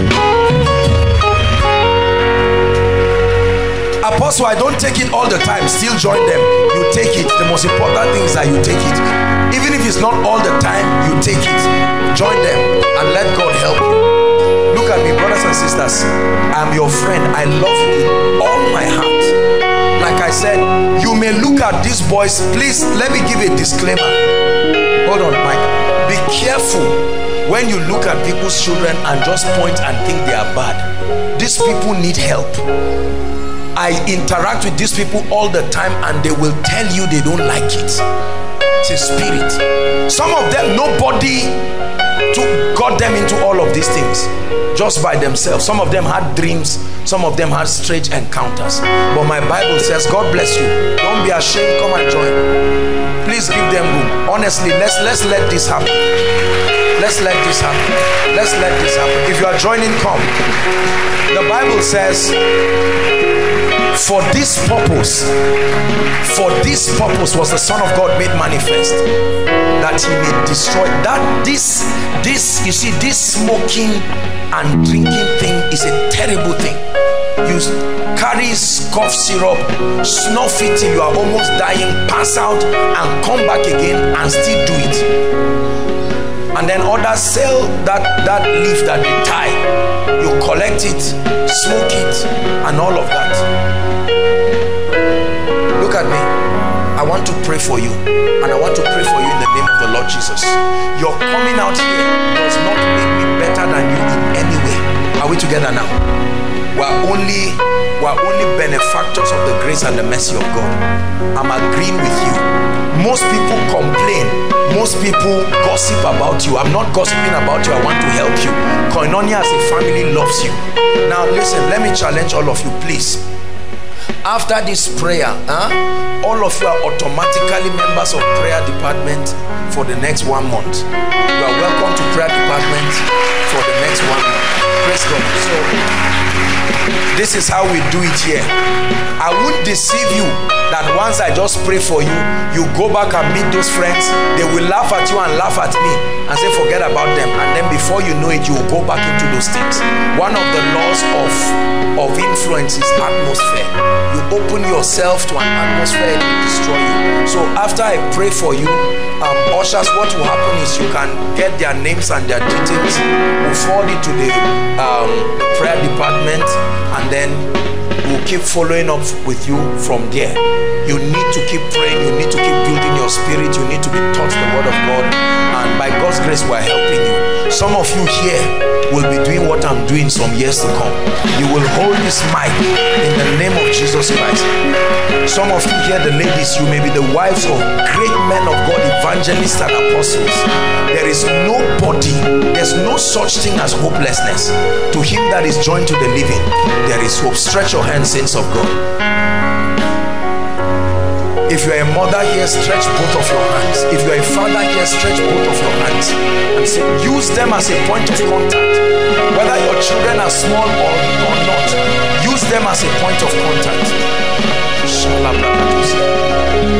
We pray for you. We are praying for you now, that the power that is responsible for this living will end. I make contact with you. I make contact with you. In the name of Jesus, I make contact with you. I make contact with you. I cause that spirit. I'm just going to touch your head, and in the name of Jesus, break that power from your life. In the name of Jesus Christ. Hallelujah. The Lord is showing me somebody outside. I may not ask you to come. You stole a phone on Thursday, it's still with you. Go and return it after this service. Go and return that phone.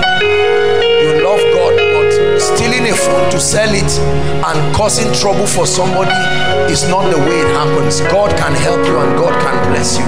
In the name of Jesus, I set you free. If I have not touched you, just let me know and I'll lay my hands on you. In the name of Jesus Christ.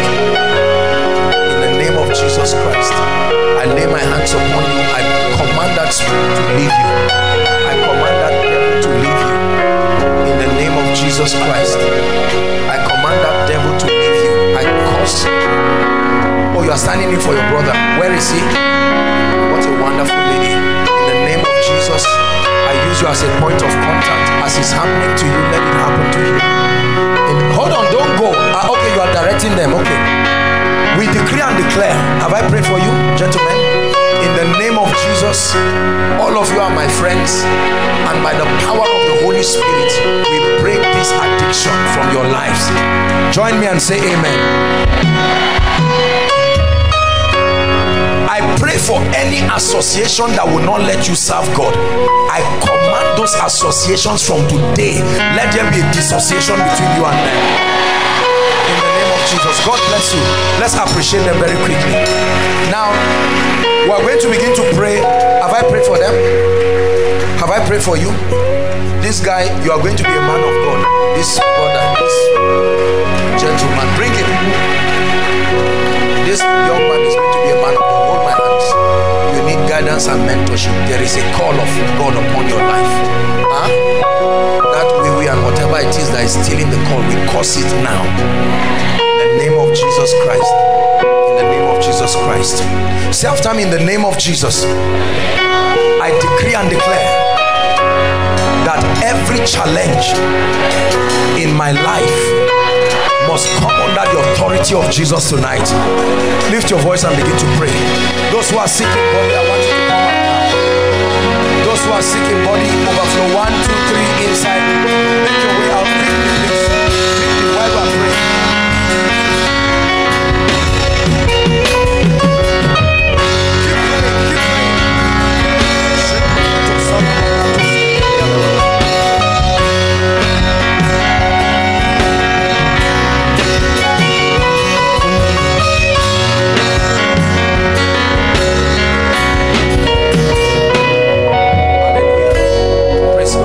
You see why we pray for people? It has pleased the Lord to use us to bring the healing power of God to people, and we're very happy. We'll continue to do it. Some of you are standing for your loved ones. God has made this place a solution center, and we honor him for it. Now please look up. We're going to do two things very quickly. Overflow 1, you can go to your projector stand. Overflow 2, your projector stand. Overflow 3, and every other one, 4, just join them somewhere there. Someone will come to pray for you now. Praise the Lord. While they are doing this, how many of us came with our prayer request? Hallelujah. Now what I want you to do very quickly, those online, you can post it online, and we're going to connect with it by faith. If you have not written your prayer request, or you've not written for your loved ones, do it quickly. The ushers are going to be waving a basket. Please, let's do it orderly. Just wave your prayer request and they'll locate you. You drop it there and we'll bring it to the altar while we pray. Very quickly. Praise the Lord. Pastor Ejimi will be outside Overflow 1. Pastor Jimmy and Pastor Femi. Overflow 1, he is going to be praying. Pastor Alpha, you go to Overflow 2 together with Mike. Mike, you follow him. Overflow 2. Overflow 3, Benga and Promise. 2 of you will be at Overflow 2 and Overflow 3 and any other overflow there. Praise the Lord. We'll do it that way. Father, together we release a corporate anointing for miracles, signs and wonders. We decree and declare right now that as we begin to minister to God's people, do a quick walk. Let incurable situations go. Let cancers go. Let HIV go. In the name of Jesus Christ, anoint everyone, oh God, that you are going to be using to lay hands on these people, and let there be dramatic testimonies in the name of Jesus Christ. Okay, God bless you. Please, let's go very quickly. Let's try to see how we can cover this in 15-20 minutes. Are we together now? God bless you. Lord, thank you for healings. Thank you for miracles. Worship team, you will help us. Bless us in Jesus' name. Please accept, listen, please accept the people laying hands on you ask you. You don't need to tell them what is wrong with you. Just stand by faith. Praise God. The prophetic is at work. If there is need to prophesy or talk to you, just receive by faith. It doesn't mean we have to touch the area. Just believe by faith. You go and check yourself or call your loved ones.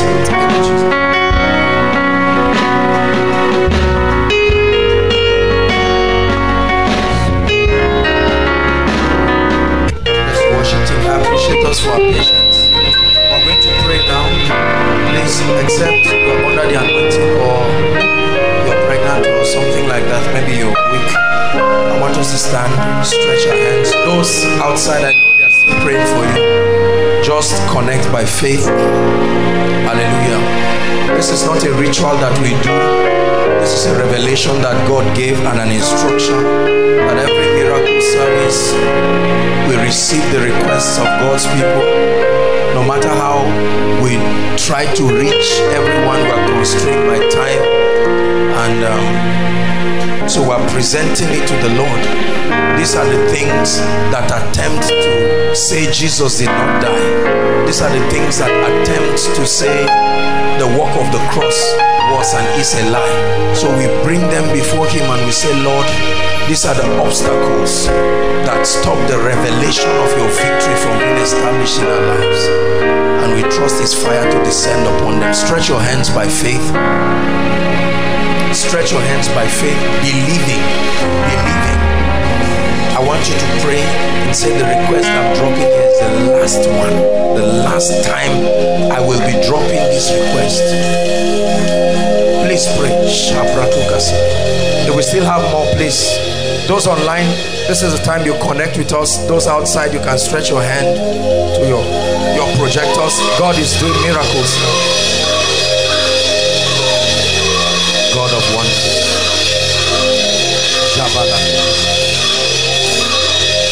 Let the angel of the Lord's presence. Now arise, O Lord. Will you come to your resting place? Let the arm of your mind,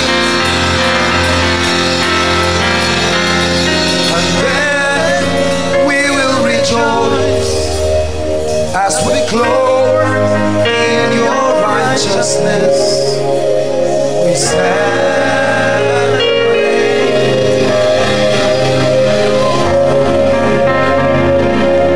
Father, I declare in the name of Jesus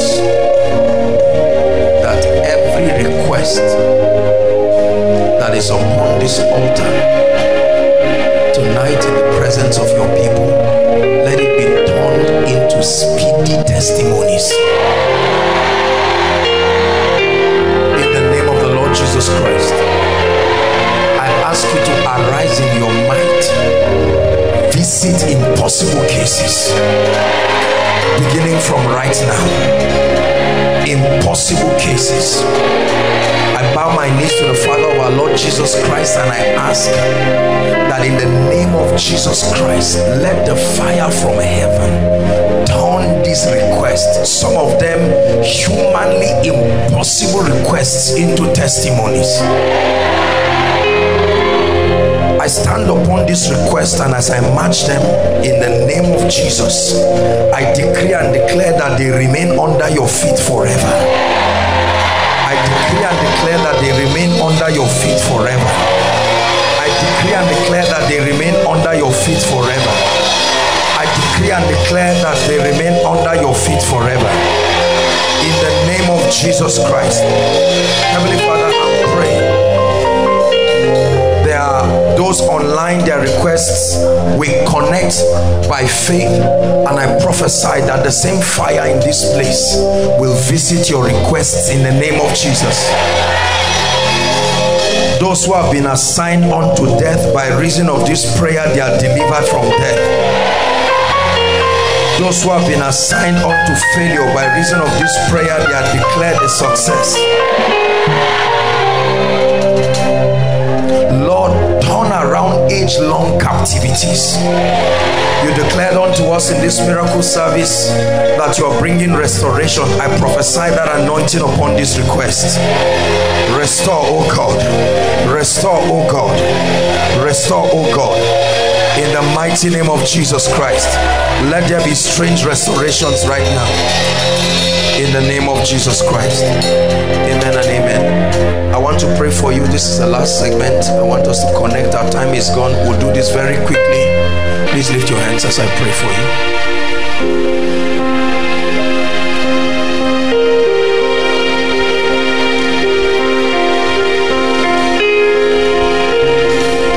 That which God gives us, it is our joy to always dispense it to the people of God. Freely we have been given, freely we receive. He said, Son of man, can these bones live again? And he said, only thou knowest. And he said, prophesy. Therefore, in the name of Jesus Christ, the Son of the living God, I decree and declare right now, every dry bone, every dry situation, every hopeless situation in your life, receive life right now in the name of Jesus. Receive life right now in the name of Jesus. Receive life right now in the name of Jesus. Everything called dead in your life, dead finances, dead relationships, dead career lives, In the name of Jesus, hear the word of restoration. I prophesy, let it come back to life now. I prophesy, come back to life now. Come back to life now. Come back to life now. Every issue that has been a lingering issue for a long time and has refused to live your destiny, in the mighty name of Jesus, let tonight be the last night you will see it. Let tonight be the last night you will see it. He said, these Egyptians that you see today, you will see them no more forever. I command that you see them no more forever. In the name of Jesus Christ. Every door that is supposed to have opened up to you, and we don't know why it has refused to open till now, in the name of Jesus, at this June miracle service, I swing those doors open for you. I swing those doors open for you. I swing those doors open for you. For those who are asking God for direction for the next level, beginning from tonight, receive encounters that give you direction. Those outside, make sure you are connecting. Receive encounters that give you direction. In the name of Jesus Christ. I speak over your life. Every gift that is not yet speaking, every grace that is still dormant within you, whether spiritual gifts or physical gifts, I decree and declare right now,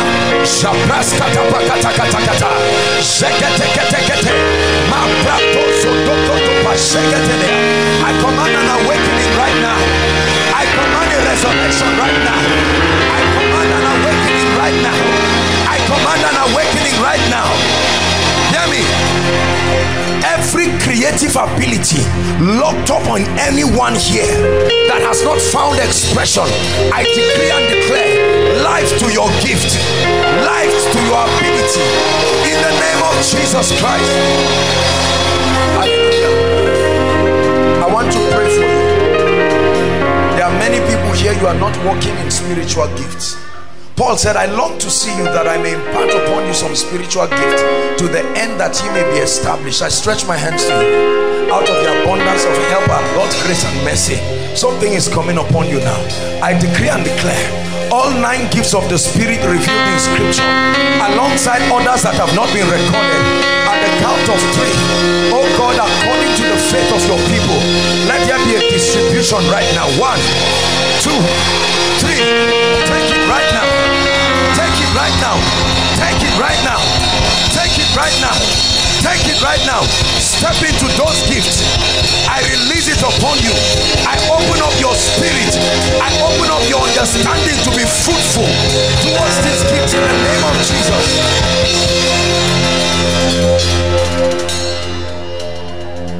I declare upon you the mantle of favor that has made the difference in the life of ordinary people, granting them access to platforms, access to people, access to resources.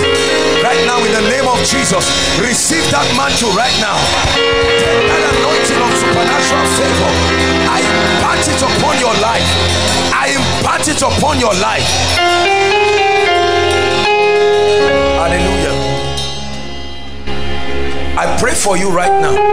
Everything that represents dishonor in your life, the Bible says, where thou hast been deserted, so that no man passes through you, you become an eternal excellency and a joy of many generations. I speak over your life. The kind of honor that lifts you and distinguishes you above your contemporaries, receive that grace now. Receive that grace now. Receive that grace now. Every dying ministry here, come back to life now. Every dying business, help them please. Every dying business here, come back to life now in the name of Jesus. Every dying destiny here, I command you, come back to life in the name of Jesus. Every dying career, come back to life in the name of Jesus. destroyed your prayer life, so that the fervency of your prayer life has gone down. In the name of Jesus, I found those coals to come back alive. I found those coals of your prayer life to come back alive in the name of Jesus.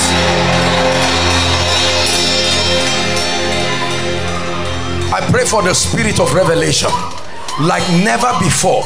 Access to the mysteries of the kingdom, access to the operation of the word. Receive it right now. Receive it right now. Receive it right now. I impart upon you the gift of faith. Let it be yours now in the name of Jesus. I impart upon you the gift of faith, capacity to do impossible things. Receive that grace in the name of Jesus. I decree and declare, one by one, beginning from tonight, the same way Noah opened the door of the ark and the animals started coming by themselves, I command everything that should be in your life and has left you, the same anointing that drew the animals one by one to the ark, I command you to draw your blessings to your life now. I command you to draw your blessings to your life now. Listen, Noah did not go to look for the animals. He just opened the door. The same way you have opened the door of your destiny, I command, I'm saying it again, I want you to believe me. It doesn't take time, it only takes the right word into your life. I decree and declare again, between now and the next month's miracle service, let there be strange testimonies of restoration. Strange testimonies of restoration. Whatever has not been working in your life right now, whether it's your academics, your marriage, whatever it is, I force it to work now. Anything called barrenness, in the name of Jesus, the Son of the living God,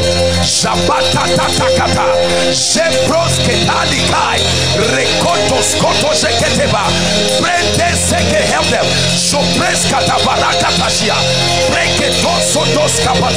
Whether they are here or connected by faith, I command anyone called barren, become a joyful mother of children. Become a joyful mother of children. I pray for your finances. Whatever makes this thing hard for you, I curse that spirit now in Jesus' name. I decree and declare illumination, grace to know what to do, and grace to succeed at whatever you do. Receive it in the name of Jesus. For those who are students, whether on campus, the university, or any other campus, I declare, most of you are on break now, you are about to resume. As you resume, in the name of Jesus, I put life to your academics. I command missing scripts to be found. I command wrongly calculated results to be corrected. In the name of Jesus, as you prepare to write your exams, I prophesy like rain from 4 points upwards. I prophesy like rain. Hear what I'm saying. I prophesy like rain from 4 points upwards. In the name of Jesus Christ. Anyone here trusting God for a job, in the name of Jesus, between now and the next 30 days, may the God of heaven arise and give you a job that will bring tears to your eyes.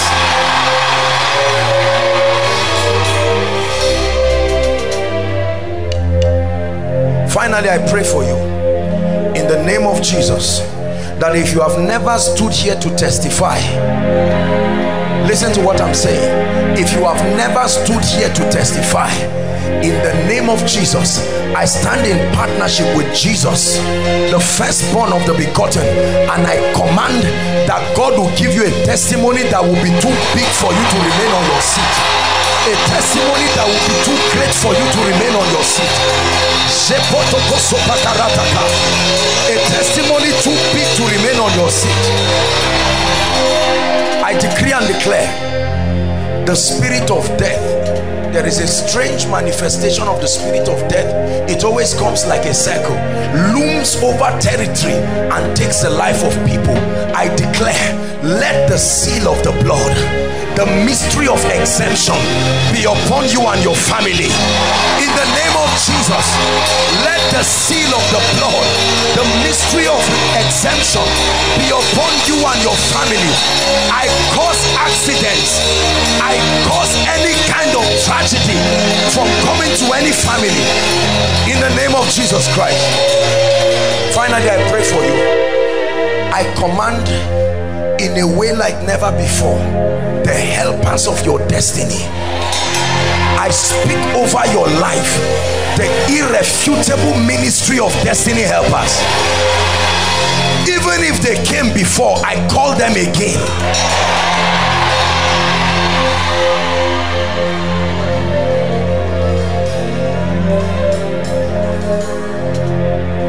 Thank you for lifting.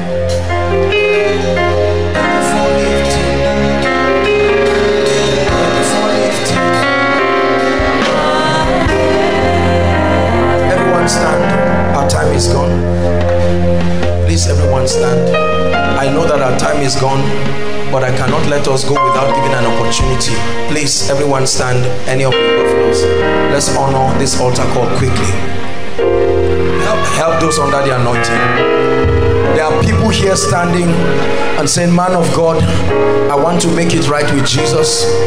Some of you gave your hearts to him, but for some reason things began to go haywire. And you're saying, man of God, I want to return back. Some of you are yet to make this decision. Please listen to me, inside and outside. Wherever you are saying, man of God, if you will pray for me, I'm ready to surrender my heart to Jesus. I'm ready to start afresh or start anew. Wherever you are, I want to count 5. Please, if you are coming, I want you to run. Clear the way for them. Our time is up and we have to be very, very fast. There are so many other things to do. Wherever you are, as we begin to clap for you, I count 5, you should be here. Please run like there's fire on the mountain. 1. Those coming from outside, please, protocol, help them, clear the way for them so that they come quickly. 2. Koinonia, appreciate them as they come. Run to Jesus Christ. Overflow. 1, 2, 3, 4. Everywhere, please, quickly. 3.